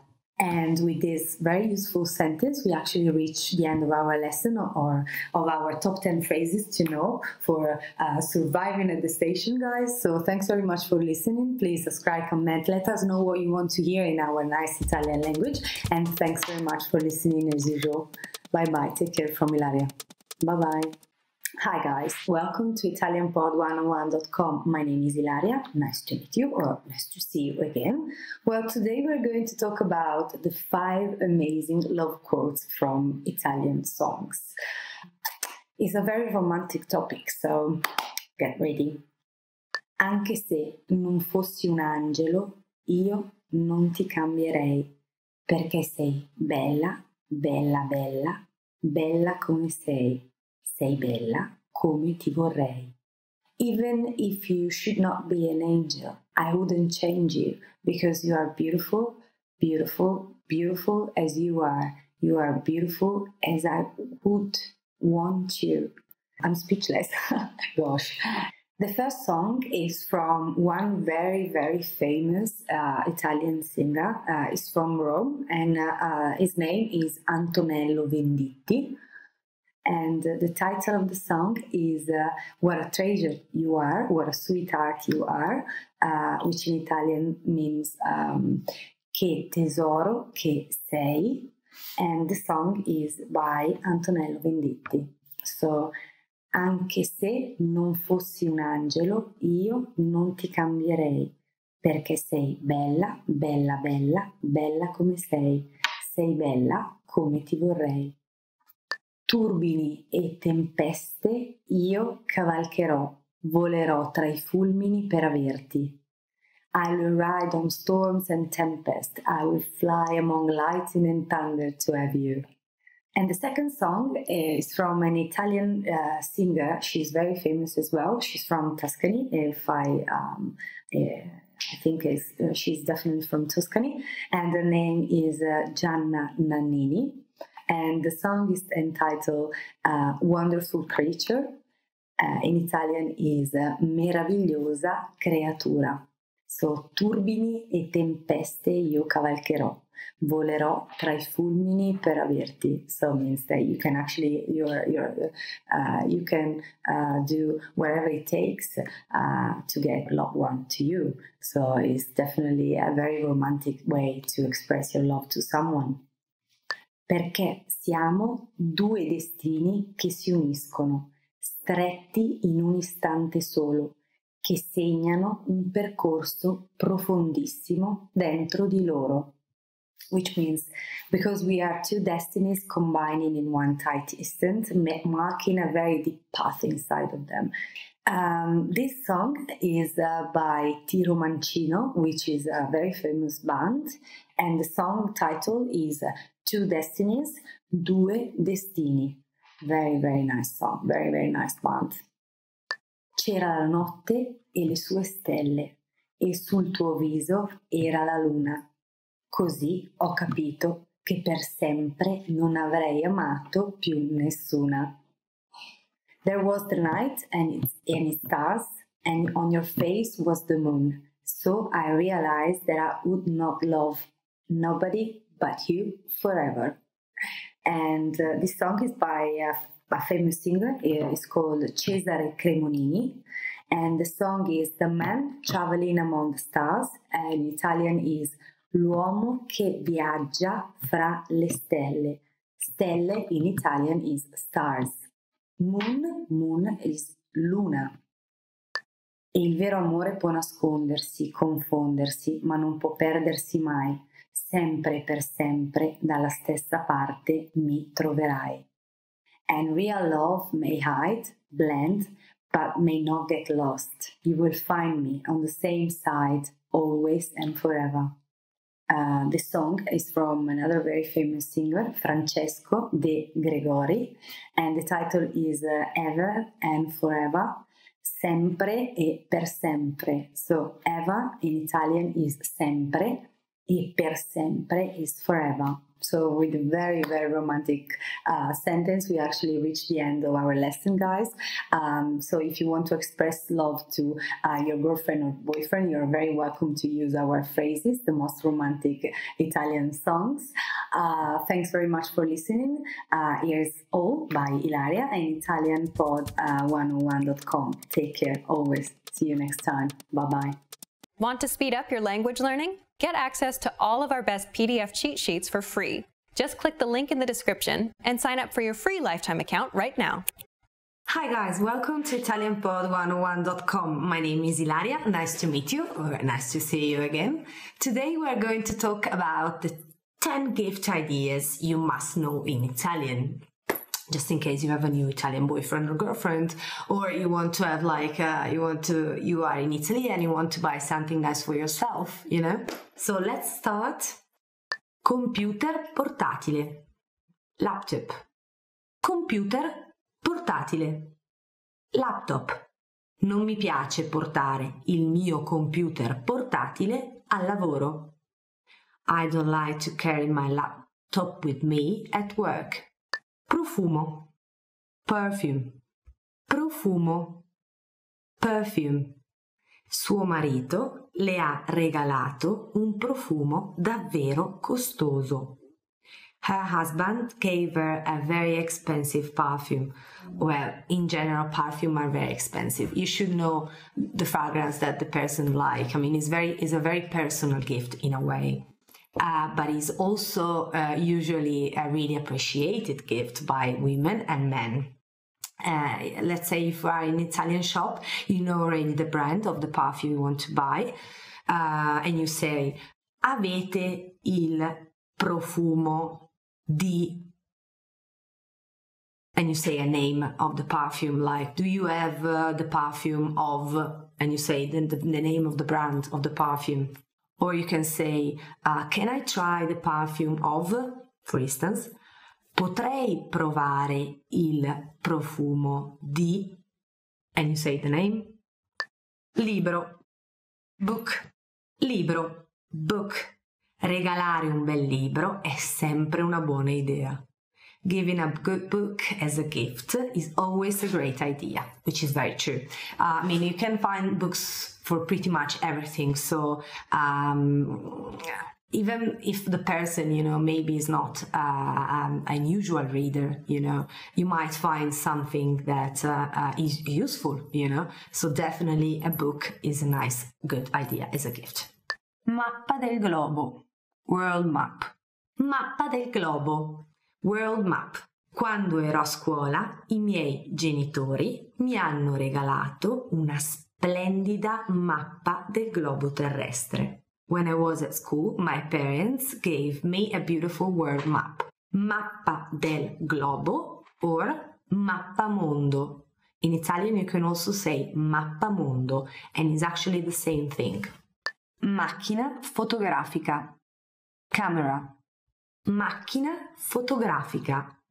Camera. Ho regalato una nuova macchina fotografica a mia sorella per il suo compleanno. I gave a new camera to my sister for her birthday. You can also say, like, I want to buy a camera for my sister's birthday. So you say, vorrei comprare una macchina fotografica per il compleanno di mia sorella. Smartphone, smartphone, smartphone, smartphone. L'anno scorso, per Natale, sono stati comprati molti smartphone. Last year for Christmas, many smartphones were purchased. It's actually a very common nowadays. I mean, it's a very common gift. So in Italy, it says you pronounce it. The word is the same. So it's smartphone in Italian and smartphone in English. So if you find yourself in Italy and if you want to buy a new smartphone that you find, you can say vorrei acquistare uno smartphone. I would like to buy a smartphone. Console per videogiochi. Game console. Console per videogiochi. Game console. Tutti i bambini aspettano di ricevere una console per videogiochi. All kids expect to receive a game console. And I can say, not just kids, adults as well. Game consoles are, I think now, I mean, there is so much technology now inside this game console that you can pretty much do everything. You know, you can surf the web, you can take them with you, with your travel. So it's pretty amazing what you can do. So that's the reason why it's a good way of entertaining yourself when you travel as well. So many adults have it as well. Dizionario, dictionary. Dizionario, dictionary. Per il mio compleanno vorrei un dizionario dall'inglese all'italiano. For my birthday, I'd like an English-Italian dictionary. Very good idea, especially if you are following us at italianpod101.com, guys. That's nice. Or you can say, vorrei un dizionario per il mio compleanno also. So I would like a dictionary for my birthday. Un volo per l'Italia. A flight to Italy. Un volo per l'Italia. A flight to Italy. Abbiamo deciso di regalarci un volo per l'Italia. We decided to buy a flight to Italy for us. Un volo per l'Italia, like a flight to Italy. This is something that you can, let's say you are in Italy, if you want to go from Milan to Rome, then you say, I would like to take a flight to Rome, to book a flight to Rome in English. And in Italian would be, vorrei prenotare un biglietto aereo per Roma. Or, vorrei prenotare un volo per Roma. Mazzo di fiori, bunch of flowers. Mazzo di fiori, bunch of flowers. Per la prima cena al ristorante, regalare un mazzo di fiori è così romantico. For the first dinner at a restaurant, giving a bunch of flowers is so romantic. It's very true, I mean, but flowers are very romantic anyway. And with this nice sentence, we actually reached the end of our lesson. So that's it for now, guys. The top 10 gift ideas you must know in Italian.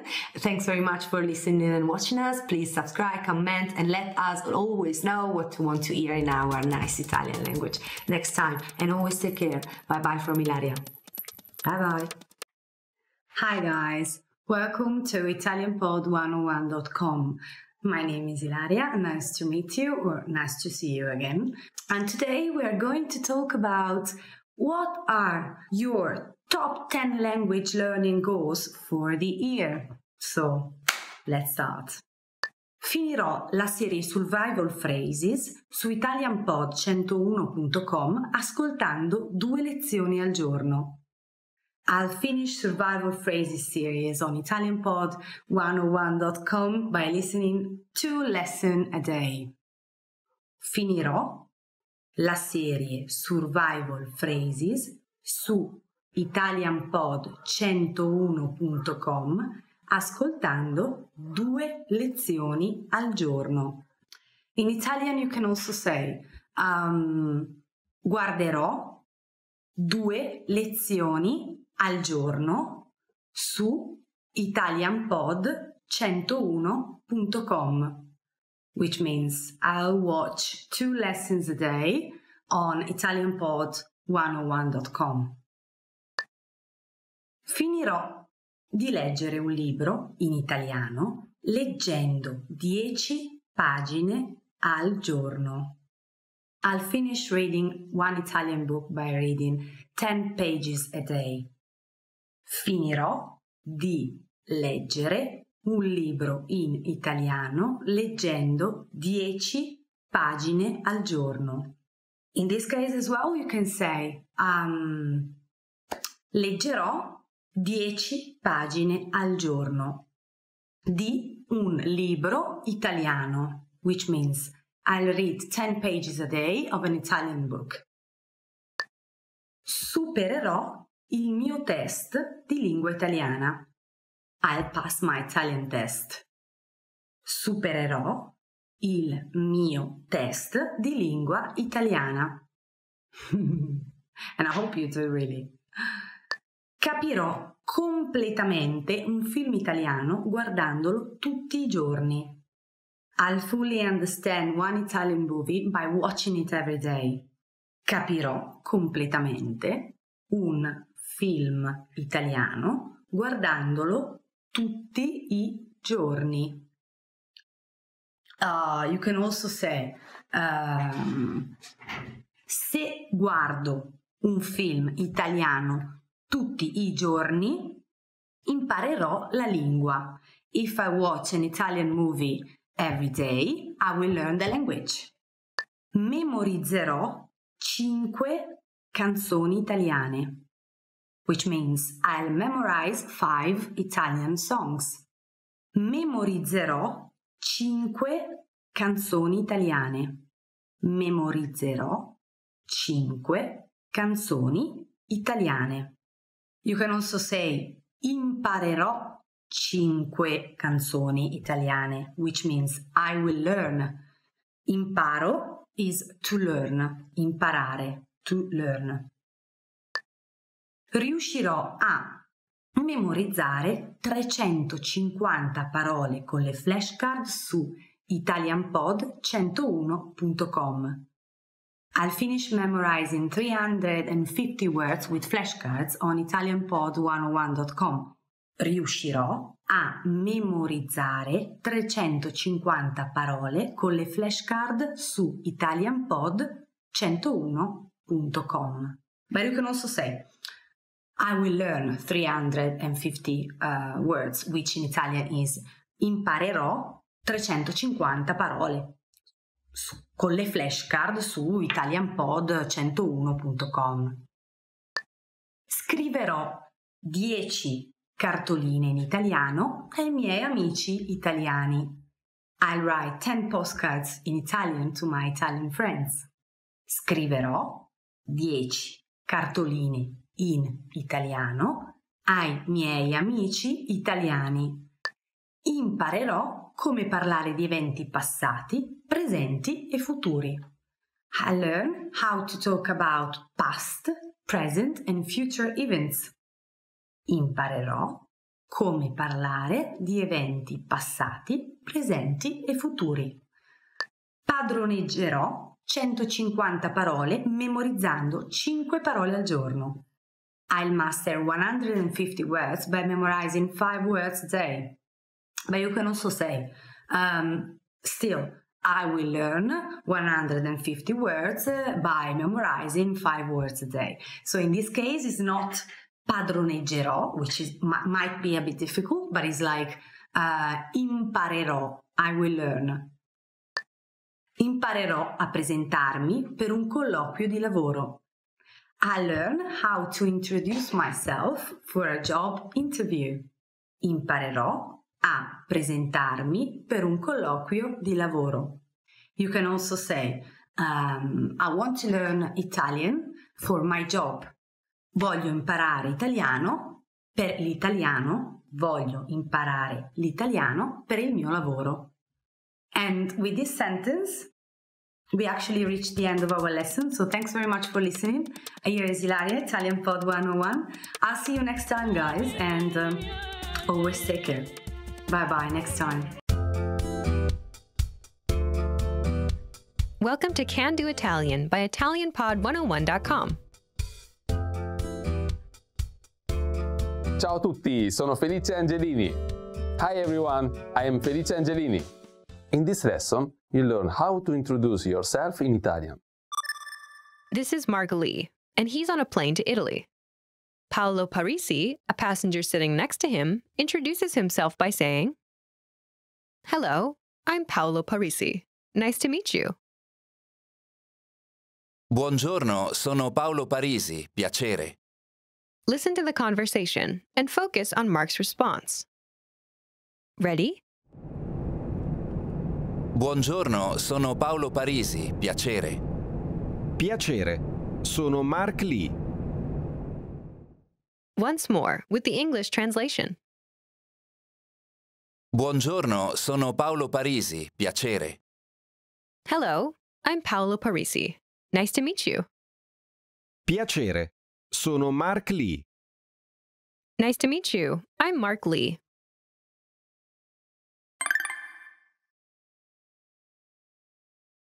Let's take a closer look at Mark's response. Do you remember how Mark Lee introduces himself? Nice to meet you. I'm Mark Lee.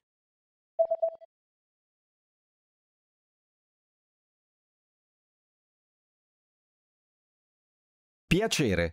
Sono Mark Lee. First is the expression Piacere. meaning a pleasure. Piacere. Piacere. Piacere. Is actually a shortened version of Piacere di conoscerla. meaning it's a pleasure to meet you. Piacere di conoscerla. Both Mark and Paolo use the short form Piacere. in their introductions. This shortened version can be used in many contexts and is appropriate for both formal and informal situations. Do you remember how Mark says, "I'm Mark Lee"?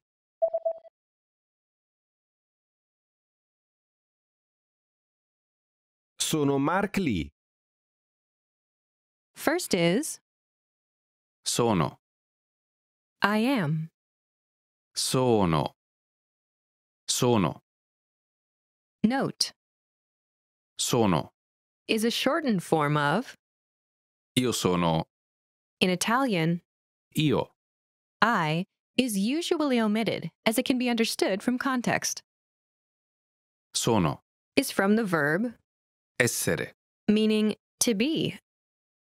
Essere. Next is the name Mark Lee. Mark Lee. Mark Lee. Mark Lee. Together, it's Sono Mark Lee. I'm Mark Lee. Sono Mark Lee.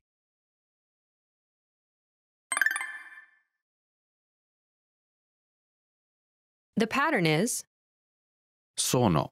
Name. I'm name. Sono. Name. To use this pattern, simply replace the name placeholder with your name. Imagine you're Karen Lee. In Italian, Karen Lee. Karen Lee. Karen Lee. say, I'm Karen Lee. Ready? Sono Karen Lee. I'm Karen Lee. Sono Karen Lee.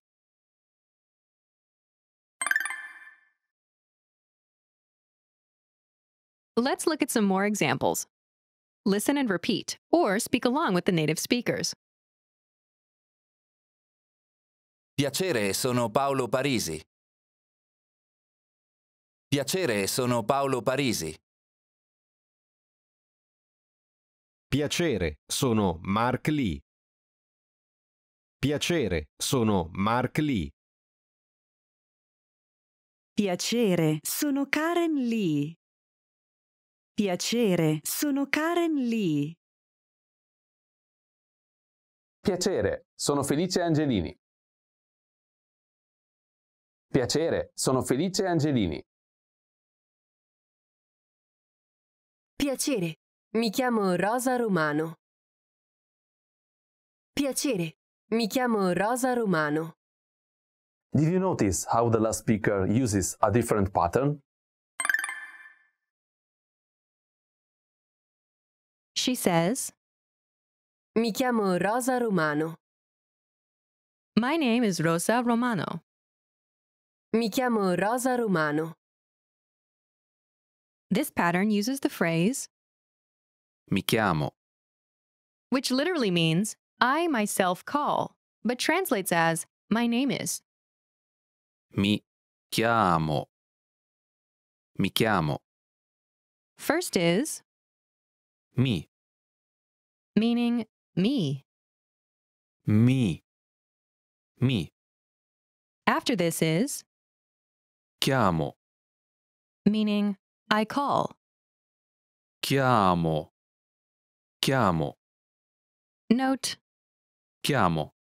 is the shortened form of, Io chiamo. in Italian, Io. I is usually omitted, Chiamo. is from the verb Chiamare.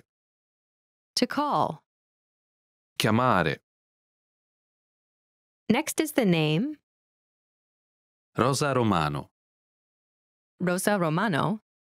Rosa Romano.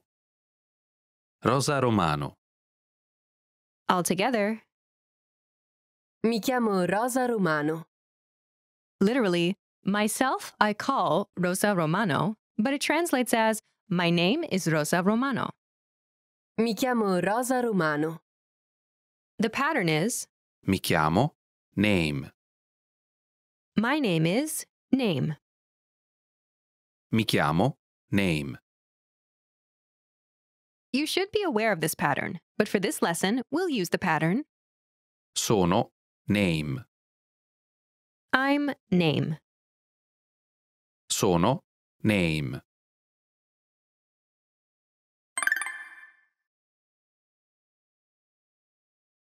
Let's review the key vocabulary. Buongiorno. Hello, Buongiorno. Buongiorno. Let's review. Respond to the prompts by speaking aloud. Then repeat after me, focusing on pronunciation. Ready?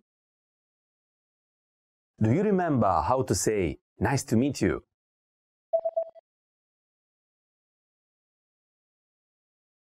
Piacere. Piacere. And the Italian pronunciation of Mark Lee's name? Mark Lee. Mark Lee. Do you remember how Mark Lee says, I'm Mark Lee?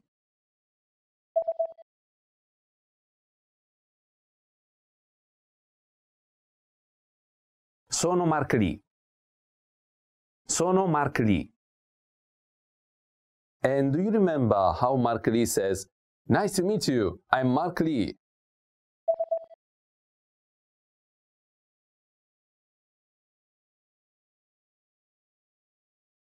Piacere, sono Mark Lee. Piacere, sono Mark Lee. Do you remember how Paolo Parisi says, hello? Buongiorno. Buongiorno. Do you remember how Paolo Parisi says, hello, I'm Paolo Parisi. Nice to meet you.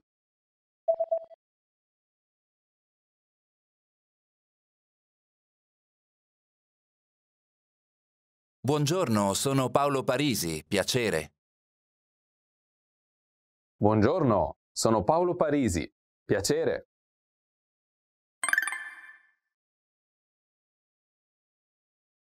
Let's practice. Imagine you're Karen Lee. Karen Lee. Respond to Paolo Parisi's self-introduction. Ready? Buongiorno, sono Paolo Parisi, piacere.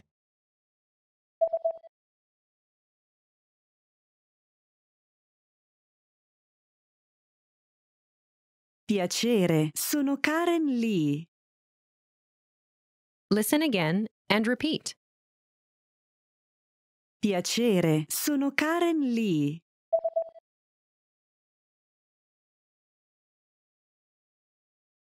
Piacere, sono Karen Lee. Let's try another. Imagine you're Rosa Romano. Rosa Romano. Ready? Buongiorno, sono Paolo Parisi, piacere.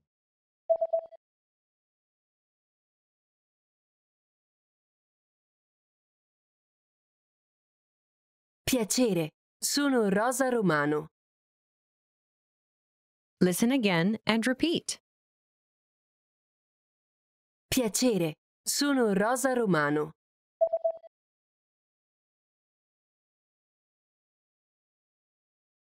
Piacere, sono Rosa Romano. Let's try one more. Imagine you're Felice Angelini.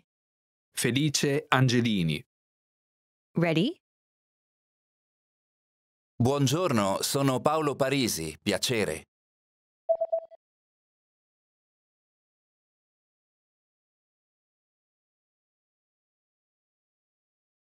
Piacere, sono Felice Angelini. Listen again and repeat. Piacere, sono Felice Angelini.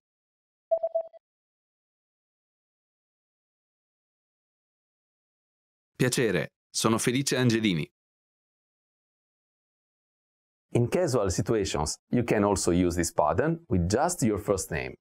For example, in the case of Karen Lee, you can simply say, Sono Karen. I'm Karen. Sono Karen. This is the end of this lesson. Remember, these can-do lessons are about learning practical language skills. What's next? Show us what you can do. When you're ready, take your assessment. You can take it again and again, so try anytime you like. Our teachers will assess it and give you your results. Well done! Now you know how to introduce yourself in Italian. That's all there is to it. Keep practicing and move on to the next lesson.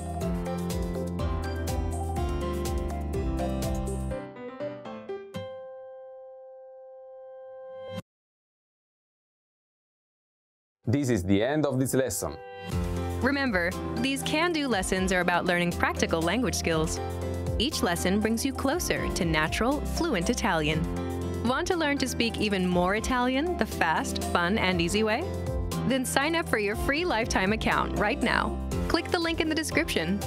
Sign up in seconds. Access hundreds of audio and video lessons and start speaking like a native speaker. Well done! Now you know how to introduce yourself in Italian. That's all there is to it. Keep practicing and move on to the next lesson.